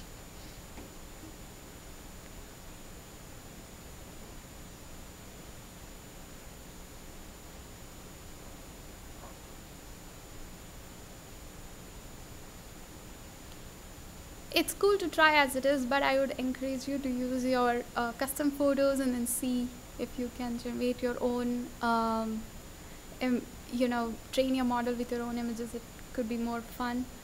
Let's concatenate the data set here.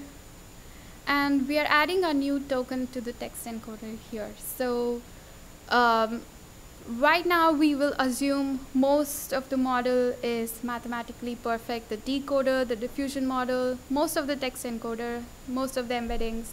We are only going to train the embeddings of the token that we are trying to teach the model.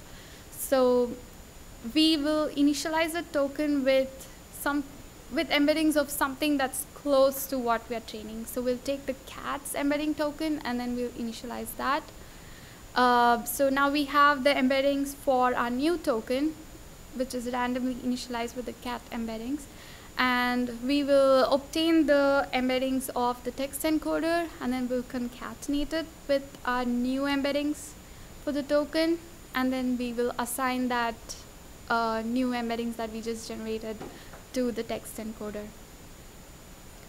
So then we will download the weights for the diffusion model for the text encoder. We will not download the weights, and then we'll copy the weights one by one, and we'll make sure that we are not copying it for the text encoder. And okay, let's move on. Okay, and this.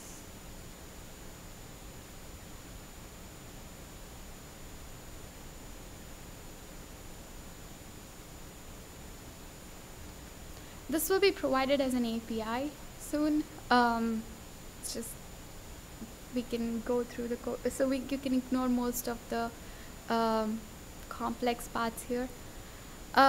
So now we'll move on to training. We have to make sure that we set most of the model is not trainable. We'll set the text encoder as trainable, and we will make sure that most of the embeddings is frozen. We will not change the embeddings of anything else except for our new token. So that's what's done here. We're freezing the rest of the model except for the embeddings of the new token. Okay. So let's confirm that the proper weights are set to trainable. So we see the diffusion model is not trainable, the decoder is not trainable, but we have the weights for our token that is set to trainable.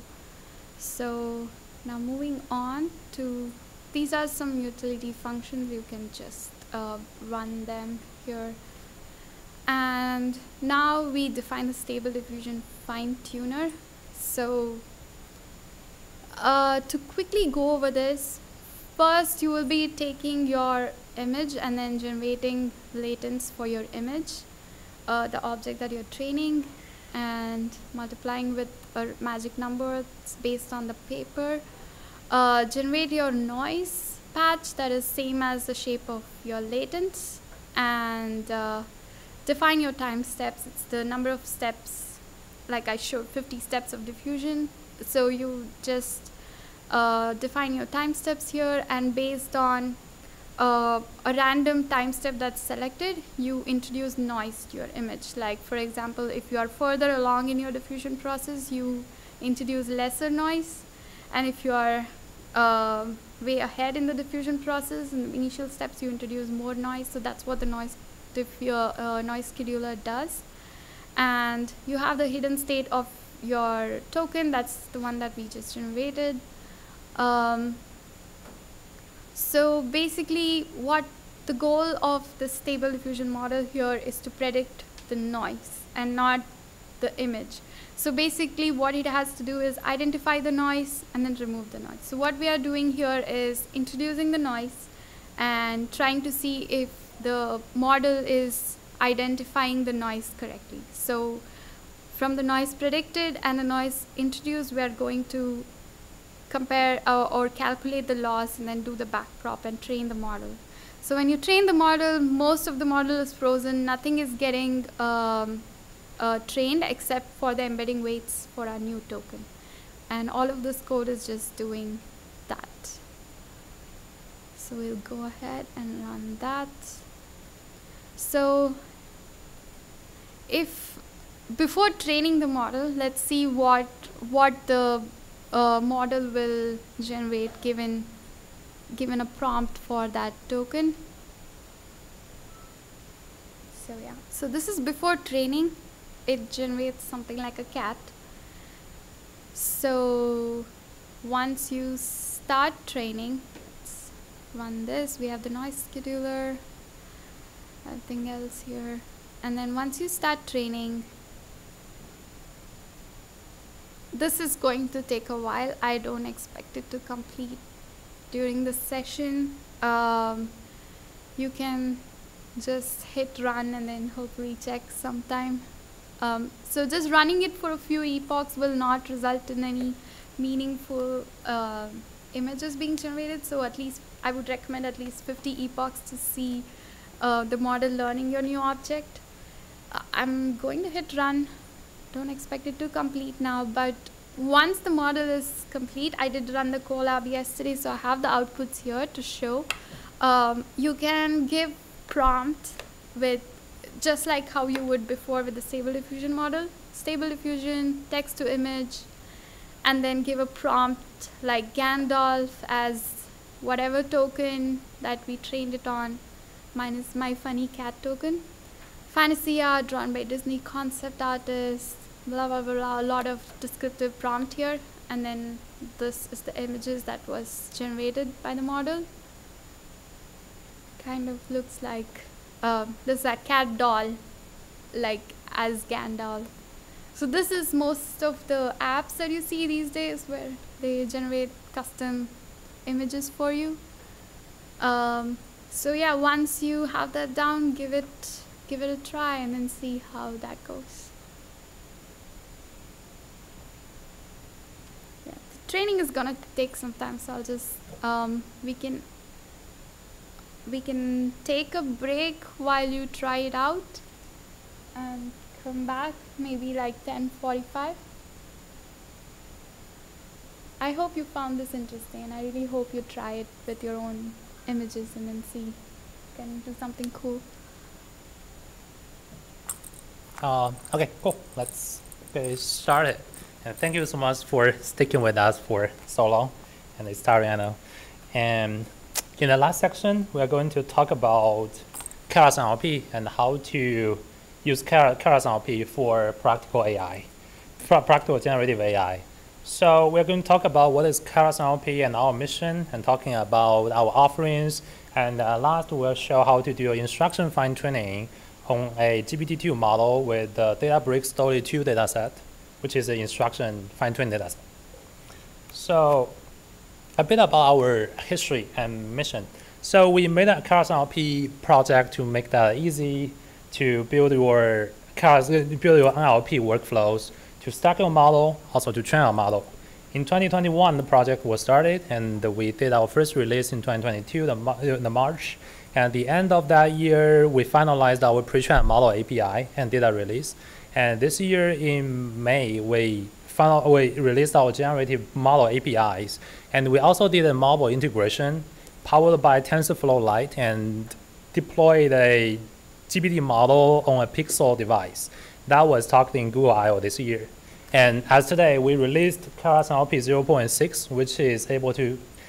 which is compatible with multi-backend Keras. You can use the pre-trained model in 3 backends without changing the code. And we'll show that in the demo later. So the first important offering about Keras NLP is its building blocks.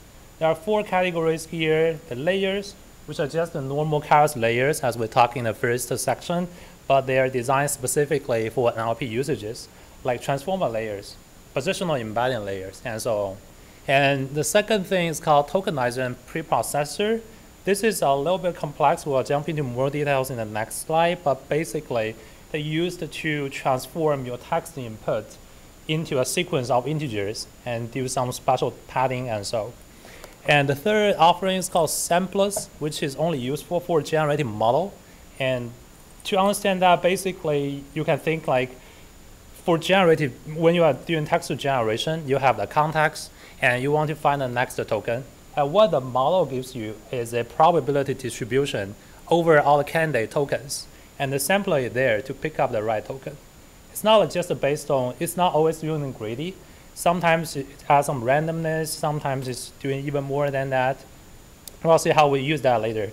And the matrix, nothing special, just some matrix for NLP usages, like rouge score and the blue score. Let's talk a bit about tokenizer and the preprocessor. This is a complex part. And basically, in Keras NLP, we separate the term tokenizer and the preprocessor. What a tokenizer does is simply transform your text input into a sequence of int IDs, which means, like, if I have a string, I want that to be a sequence of IDs to be able to be understood by a model. You use a tokenizer. There is no padding. There is no special token added when you're calling a tokenizer. All this are done in the preprocessor. So preprocessor is built on top of the tokenizer. Every processor has a tokenizer attribute. And after tokenization, has extra tokens like star token, and token surrounding the text. And it also does the padding if your input has different size, and produces some other fields like padding mask so that can be taken by the model. Let's take a look at, and to load a tokenizer preprocessor, you can train that from scratch, but usually we just load that from the model. Say in the example, you're seeing we load the GPT-2 tokenizer, we use a from preset method, it's a static method, and with the identifier. A bit about why we don't call that from pre-train, just like Hugging Face did, because here in our repo, the identifier has both the information for how we get the model, like the data set, with English data set or multilingual, and also the structure or the model size. Like for example, you can load a bird small English uncased and a bird tiny English uncased with the same class. Let's take a look at the code. So let's start with a new collab, and you need to install the Keras NLP.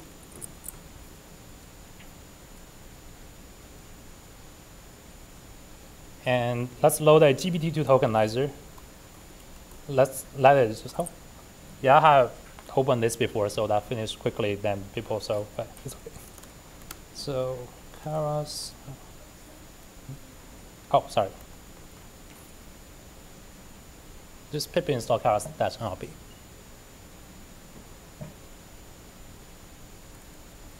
And you want to import Keras-NLP and load GPT tokenizer, Keras-NLP.models, GPT-2. Let's see what this calls on from preset, GPT-2 base English. It's going to download the tokenizer, and we can just feed a random string there. Let's say welcome presenters.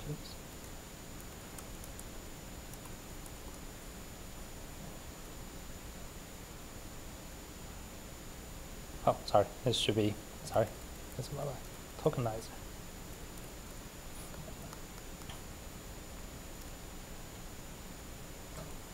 And you're seeing this is being transformed into a sequence of integers. And it doesn't do any padding to check it out if our input has 2 sentences. This is just a casting string. Not closed. And the output will be a list of different sizes. And let's see what happens with the preprocessor. So let's load the preprocessor. Just open the models. Oh, all this code can be found in the GitHub, like in the last section. CV2 preset to base.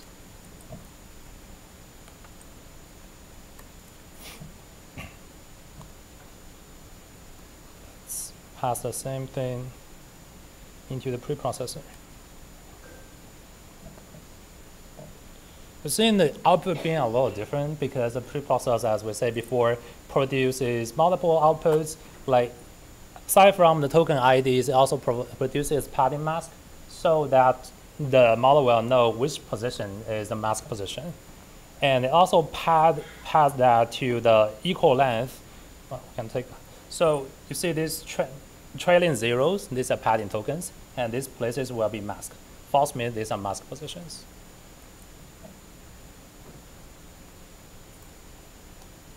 And there are two ways to apply a preprocessor. The first way is to use that with your TF data pipeline if you want to do this before model call. The second way is to let the model fit handle work automatically.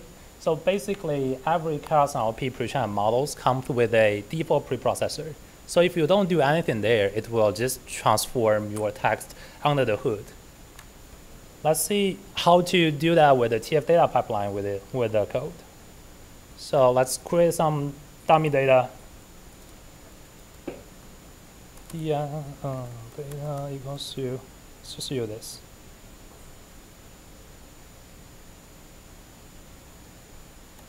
And let's transform that into a TF data set.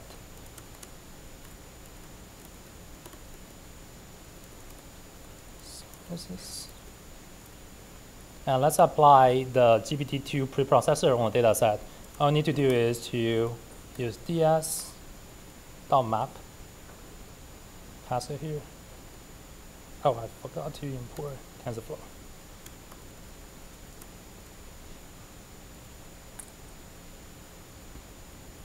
And we print out the examples here. Let's do next.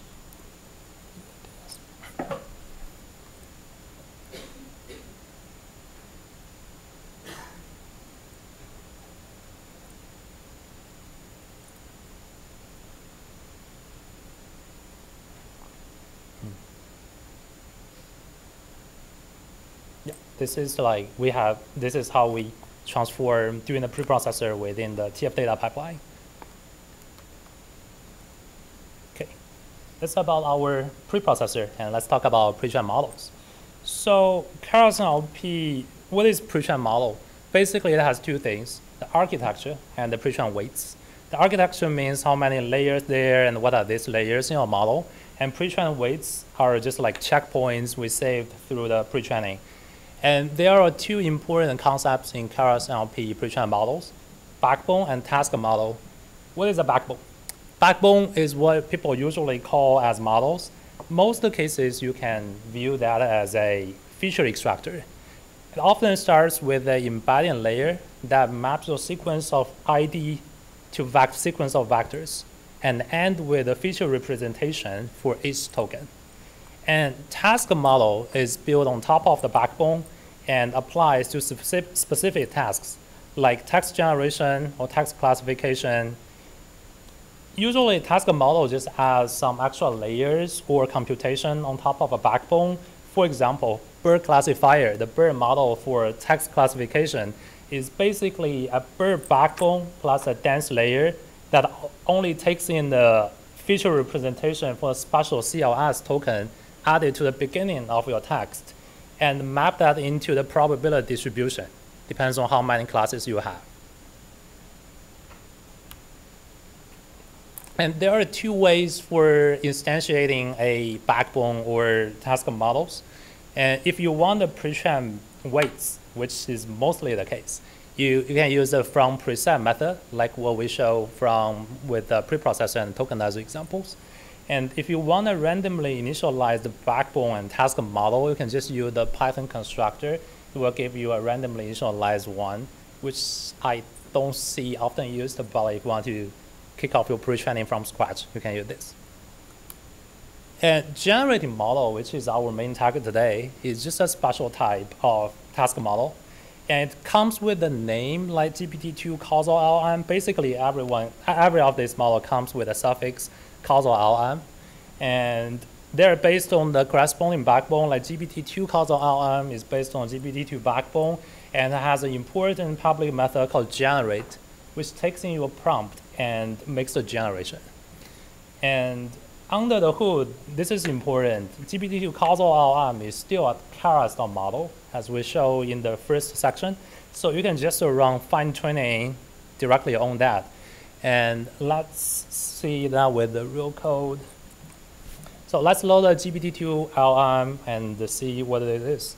So GPT-2 has our P models. GPT-2. Oh, and I will use GPU. Oh, I forgot this. Okay, so for the rest of the examples with a GPU, we need a GPU. Otherwise, it's going to run really slowly. So,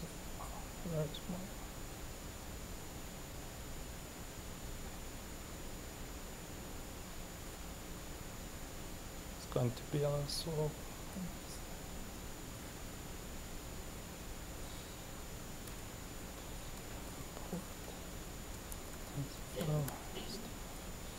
But the code, we can just write code here. Like, so GPT-2 calls on from preset. GPT-2 base English. After this is finished.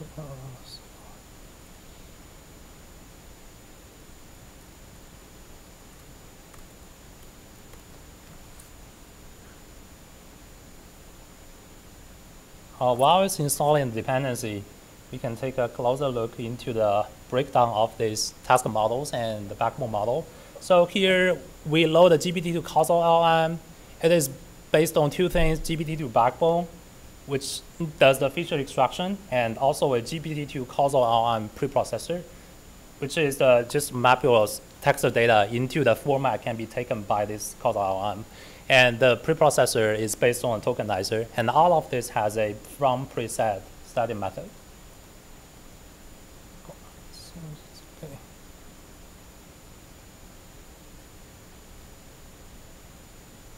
It's downloading our GPT-2 model. Going to finish in a second.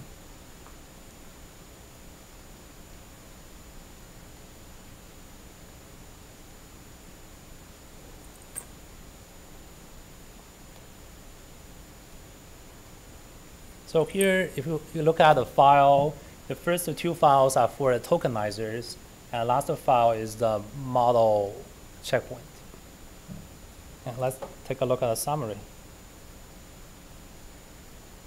So you can see this model has a preprocessor here, and the vocabulary size is 5257. And for the model structure, the input has a pattern mask and token ID fed into a GPT-2 backbone, and the reverse embedding is basically just a mapping from your feature to the vocab. Like, as we said before, the output is the probability distribution over the vocab tokens. So, with the GPT-2 LM, we can do a generate.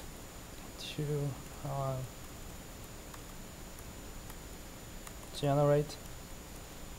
Like, say, Y is Python. Good. And let's limit that to be at most 100 tokens.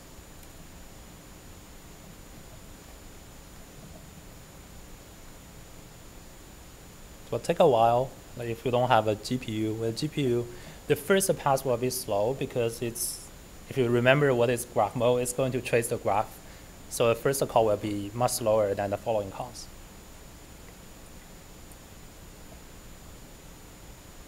Okay, let's see the output. So that seems to be fine. Yeah, it seems to be fine. Like, but I will see later with fine tuning, this could be better. And we talked about samplers before, and here is how you can change that to use a different sampler. So with the GPT-2 LM, with compile method, you can change the sampler. By default, it's using top P, or by default, it's using top K. So let's see what it does with a greedy search.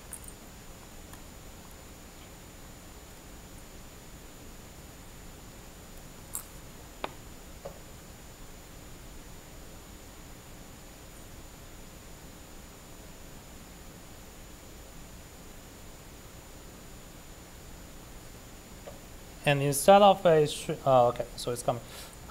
Yeah, with greedy search, you will see it's being replicating itself, and it doesn't know how to carry on because it has no randomness. It always picks up the vocabulary has the max probability. You can also use directly instantiating a sampler instance here, like Keras NLP, samplers. Let's use a top P, sampler. And the P says 0.5. So what does this top P sampler does is it ranks your probability distribution from highest to lowest, and it does summing over the first several things. Once it feels like, okay, the sum is over the threshold we set here, we stop there and we only pick the token from the selected ones. Okay, so you can see with the top P, the generation is much better than the greedy. It avoids duplication, I think. Yeah. Cool. And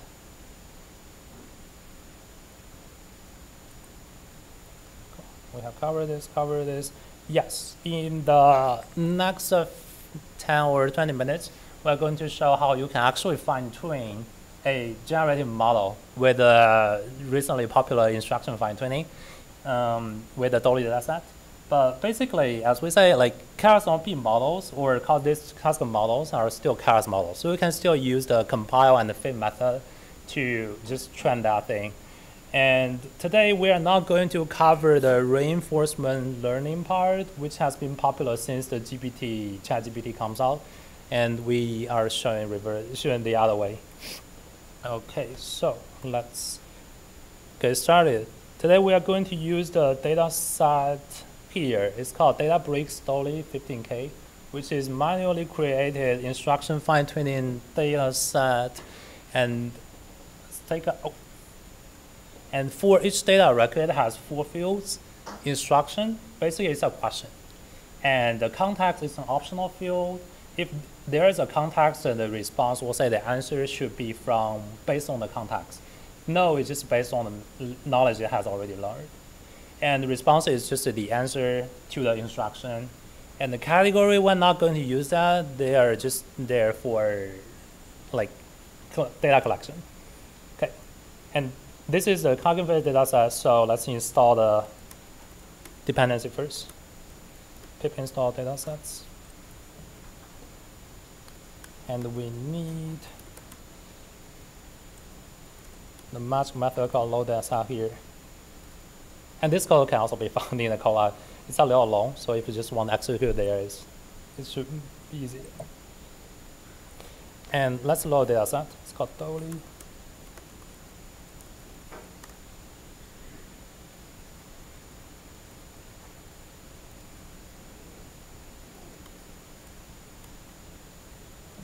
Take a look at an example. Oh, forgot to set a split. Let's return. Yeah, you'll see like this is an example of the data as shown in the spreadsheet. Basically, it has instruction and the context and the response and the category. And it has 4 fields, but like for the, okay, a bit about how we fine-tune a generative model. The fine-tuning technique is called causal LLM learning. It's a weird name, but basically what it does is, given the previous text, I want to predict the next token. And I want to run this for the whole text I have here. And so technically, we don't want 4 inputs to the model, we just want 1. So to group these 4 fields together, we need to provide a template. And I'll just copy it from the Colab here.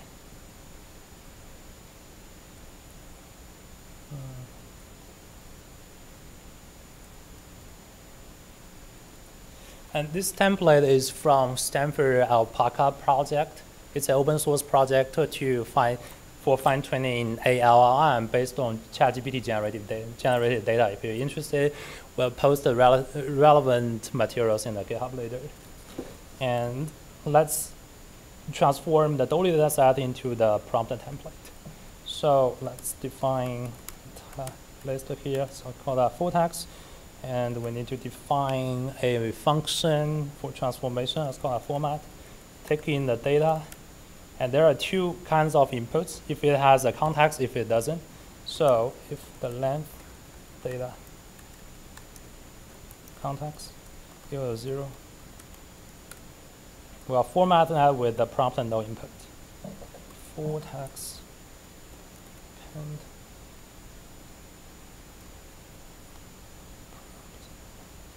No input. We call it format. And pass in the 2 fields here. We leave some magic string here, like input and the response. We just will feed them there. So input equals to data instruction, and we set the response.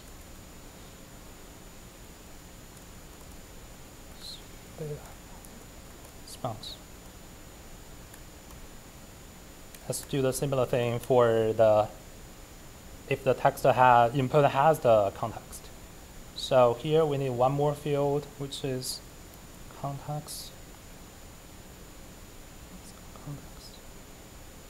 Oh, it's called input.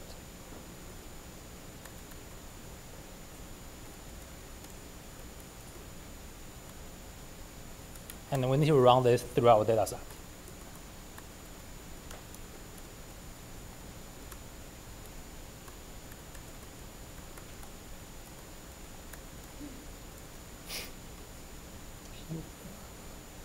Oh, sorry. This should be instruction.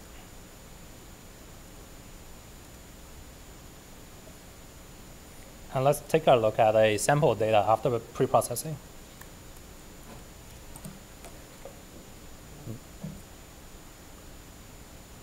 Doesn't seem to be working. Oh.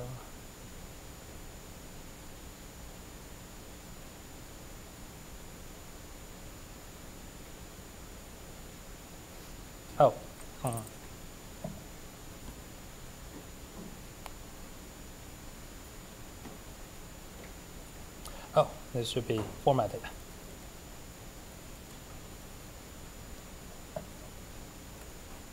Yeah, this is what we need for our training. And the rest is super simple. You just need to do a compile to configure a training workflow and call a model fit. So we are going to fine tune the GPT-2 model. So let's set the optimizer and the loss function and the matrix. And here a little special, which is a common practice when you are using when you are doing NLP tasks. We need a decay learning rate instead of a constant learning rate. It's just common approach. And so here we need a learning rate to be a learning rate schedule which decrease.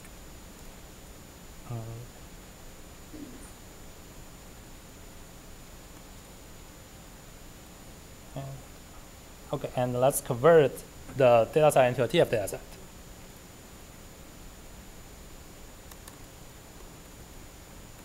TF data set from tensor slices. The full text. Now let's do the batching. Batch, let's do 4. And as usual, we'll do the cache and put a magic for prefetch. TF data. Twin.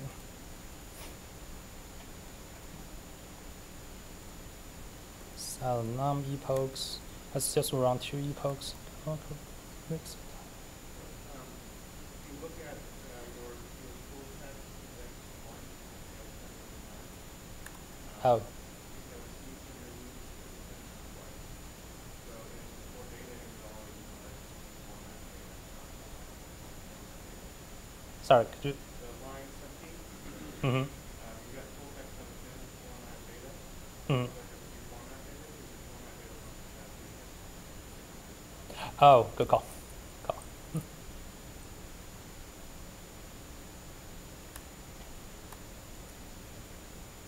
Thank you. Yeah, and let's run the following. So we define the learning rate as a decay learning rate here, and we run in total of 2 epochs. And let's do the model compile. So GPT-2 go compile.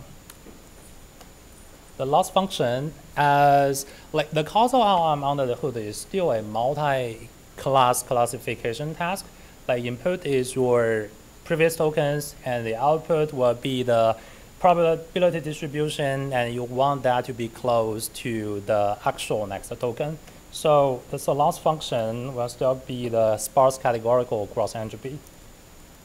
This is sparse cross.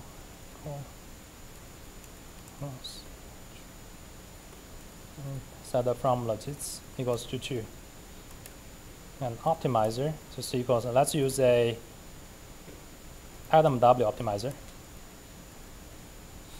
So LR and weight decay 0.01. And the matrix we use to tracking the training is the sparse categorical accuracy.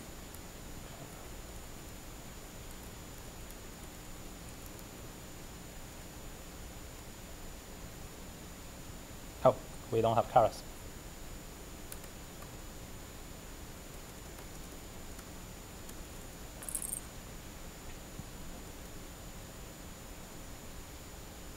This is for compiling the model. Now we can just kick off the training, which is as simple as GPT-2 LM.fit. It's called Dolly TF data. And let's set epochs equals to num epochs. Running through the whole data set will take a while, so we can just use a sample data here, like we only train on 100, the first 100 samples here. Let's see what happens.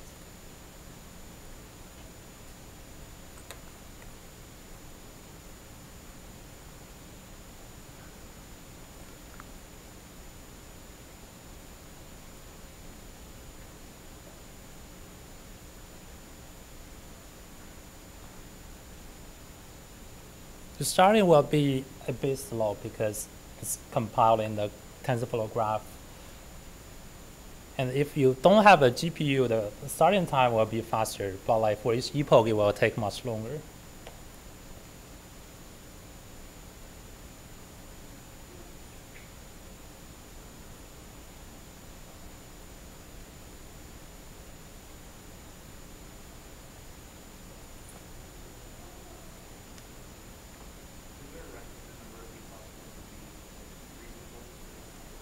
So for instruction fine tuning, usually, personally, I just use 3. And yeah.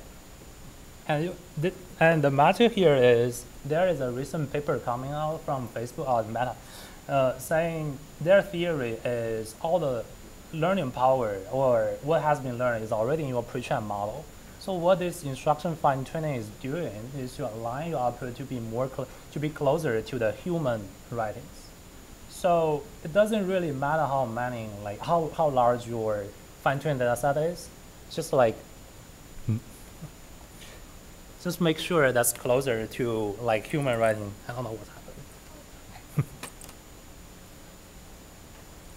It's going to run for another 3 minutes.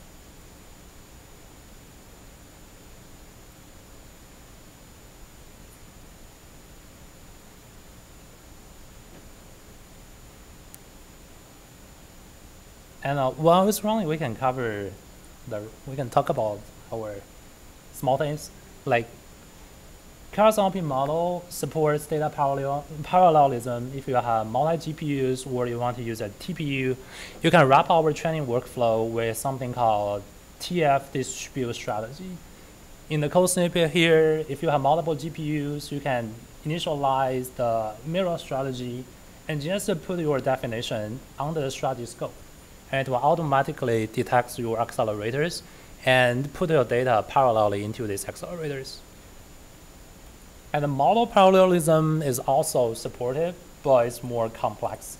And if you're just using a Keras NLP pre-trained model, it's easier. You just need to define the mesh, which tells like how it's going to be distributed, and define your model on the layout map. But if you are not using a pre-trained model from Keras NLP, it would be a bit harder in TensorFlow. And this is something we are actively looking into to get more aligned with the current time. Like we are trying to add more LLMs into our collections, like Pythia, Falcon. We are working on that. We have PR opens, and we also added a LoRa fine-tuning guide with Keras NLP. We are working on finalizing that as an API. a bit about what is LoRa fine-tuning if you don't know. It's basically a technique used to fine-tune the large LLMs like GPT-3, GPT-4. It's too big to be fine-tuned with normal technique as we are doing right here. So it basically inserts a bunch of dense layer into the middle of the model structure, and you only fine-tune these dense layers, and you finally map them back to the LLM. And for more context, you can look at the guide here. We put a link in the GitHub as well. And we also did a own device deployment and talk about that oh yeah, I don't want to play a video. But like if you're interested in how to deploy a model into a mobile device, you can check the YouTube video here. Okay, that's mainly about topic. Now let's see how it goes with our fine-tuning. Almost there. So while it's running, any questions? Like,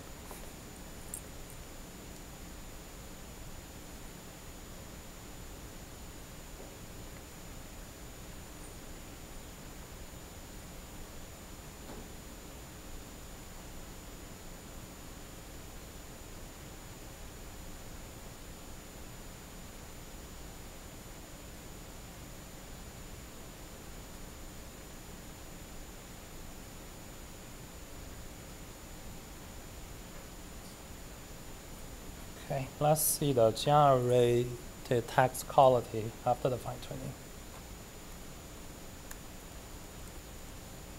So use voice typing good.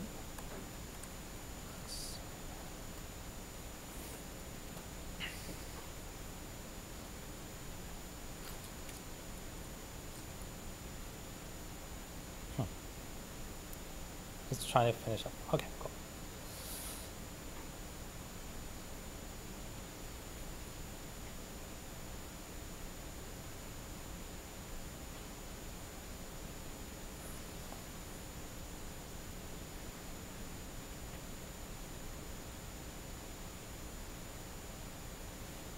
I don't really know if this is better than before, but I think so. Like, why is Python good? Python has a powerful API that provides powerful and efficient tools to build and manage complex web applications. Okay, this is weird, but this is more like, I mean, the quality is weird because it's GPT-2. It doesn't do much, but like we can see the writing style, like is closer to a human. Like this is the power of instruction fine-tuning, but yeah, web applications now. Let's take a look at before what we have. This is what we had before with greedy search, just replication. And this is before with top K. It's about language. Yeah, cool. Yeah, but yeah, like.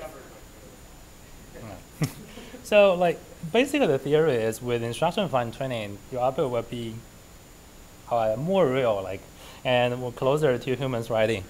And that's actually all about today's topic, but we have plenty of time. I want to show how to load the multi-backend Keras to do the same thing, but like with a different backend. So Torch and Jax, which one people want? Okay. So we need to delete a bunch of things. Let's delete the runtime and restart.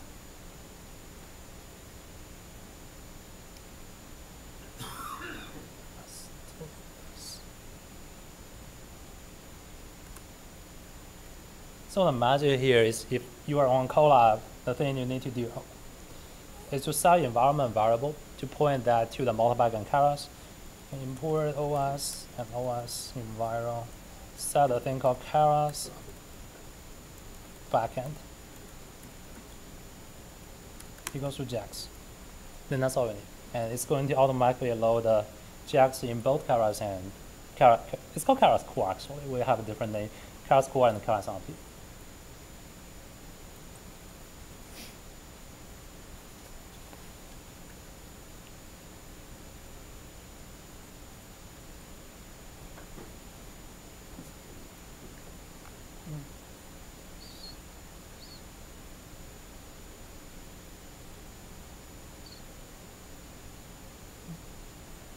Okay, let's start.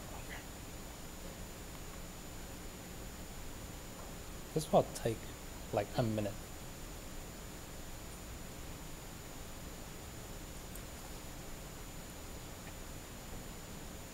Okay, so how many people here actually know what is JAX? Raise your hand if you know JAX. Okay, right. So JAX is also a deep learning framework made by Google, but it's mostly used internally, and it's favored by researchers in Google, and for LLM integration, JAX is doing very well, and yeah, you can view that as alternative to TensorFlow and PyTorch basically.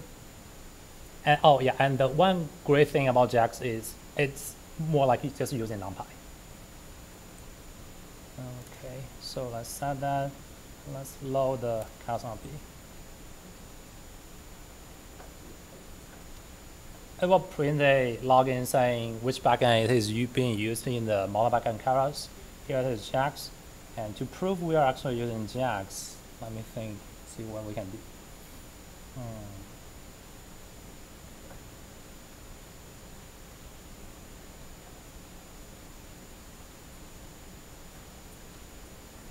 So the good thing about model backend Keras is you can use that with model compile, model fit. You can also write the vanilla training loop there. Like if you load a Torch, if you want to use Torch with model backend Keras, you can load a model. You can write a model in Keras, but you can still use the Torch optimizer or Keras optimizer, and to write a custom training loop with Torch. You can still do optimizer dot no grad, zero grad, and dot I forgot like dot one. But like, yeah, you can use both fit and the custom channel loop. So let's see how to show this is in JAX.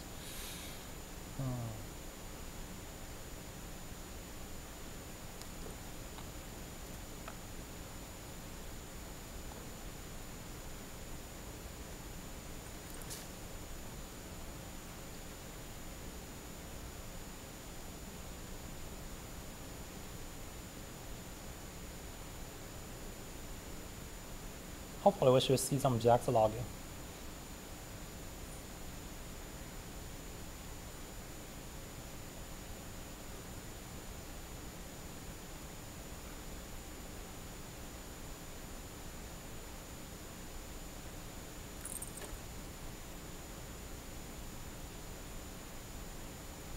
No logging.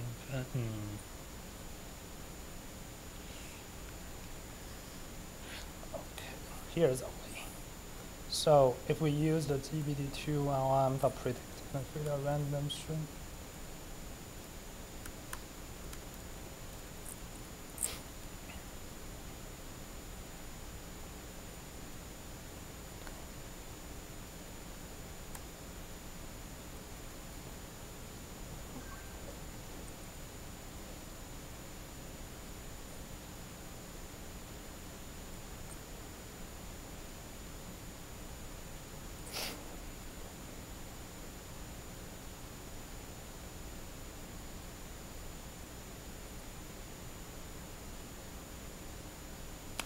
So since this is JAX, output is no longer a TF tensor, output is a NumPy array.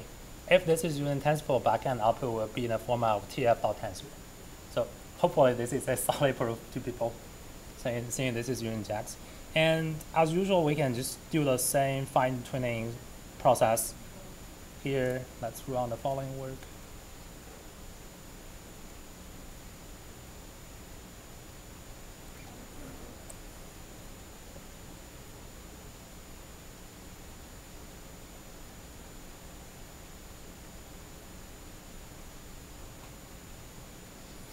This is because we are not sure. So if you are using model backend Keras, you shouldn't load the Keras from TensorFlow anymore. Instead, you should do import Keras core as Keras.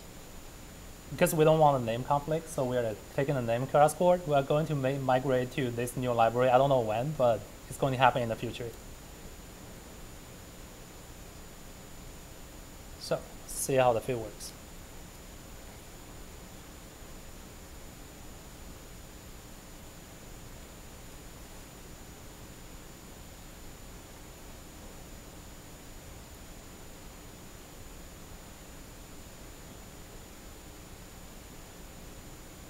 Seems it's starting. Trace over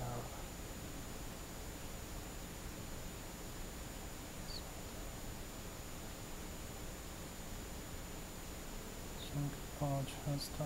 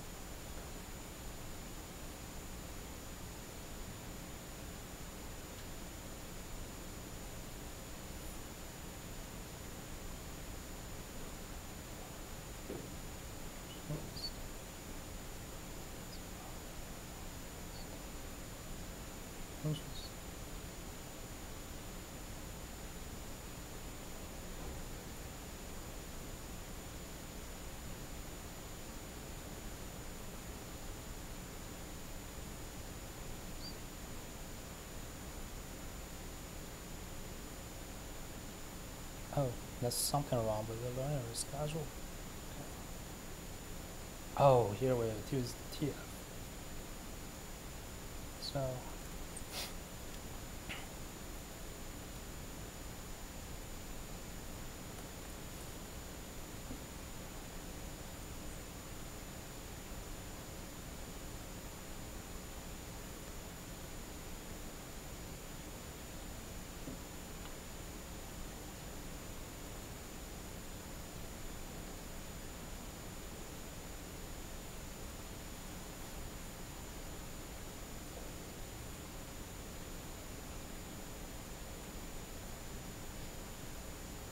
hopefully this works. And this is our last demo today.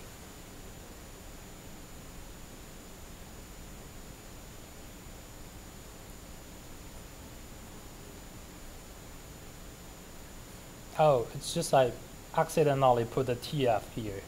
Like, has been a habit for me to use TF.Keras, but we shouldn't do that anymore.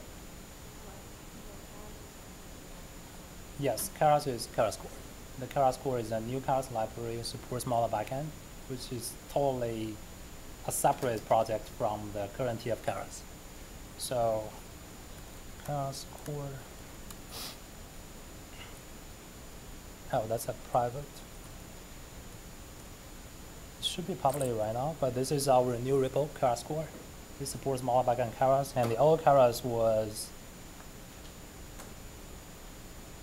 Yes, this was old. This is the old Keras.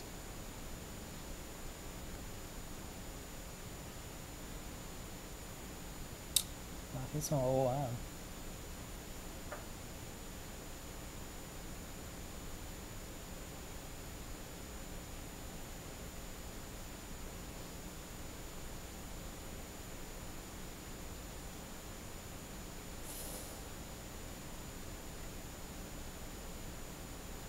Yeah, it's an old one because JAX has a different way to manage the memory.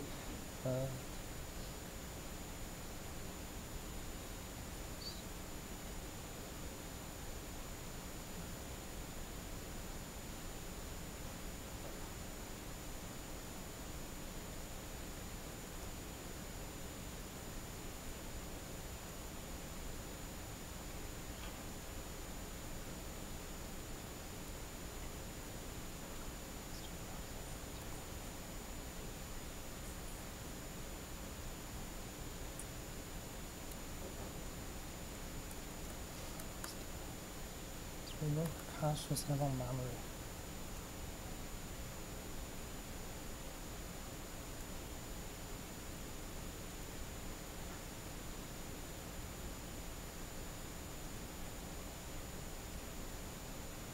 This, okay.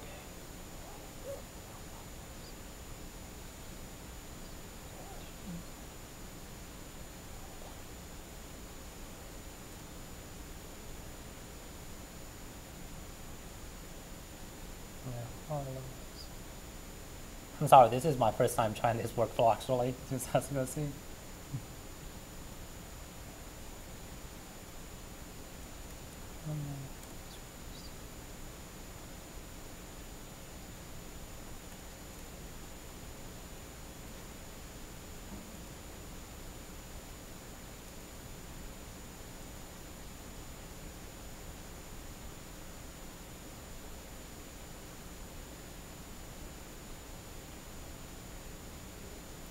Any questions about multiplexing Keras while it's running?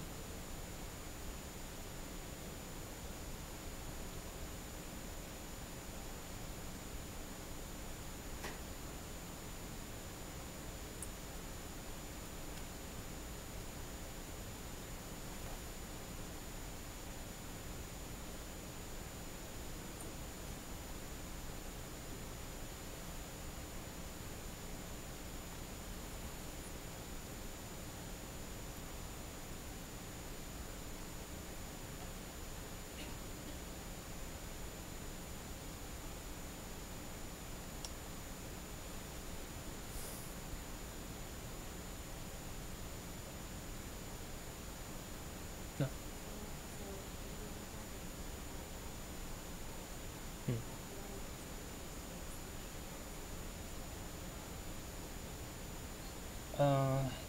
We're in the beta release and we're targeting a full launch, official launch, not official, but full launch in probably September or October.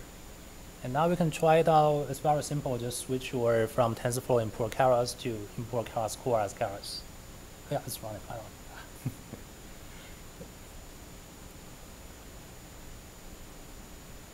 And from the benchmarking, what I have noticed is JAX could be a bit faster than TensorFlow, and Torch is slower than TensorFlow.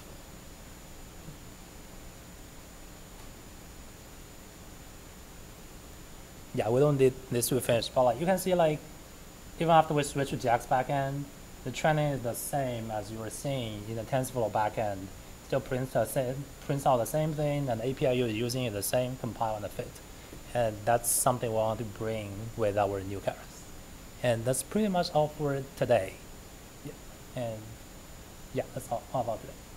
And we'll stay here for a while for any questions if you want to ask, but that's all. Feel free. Thank you.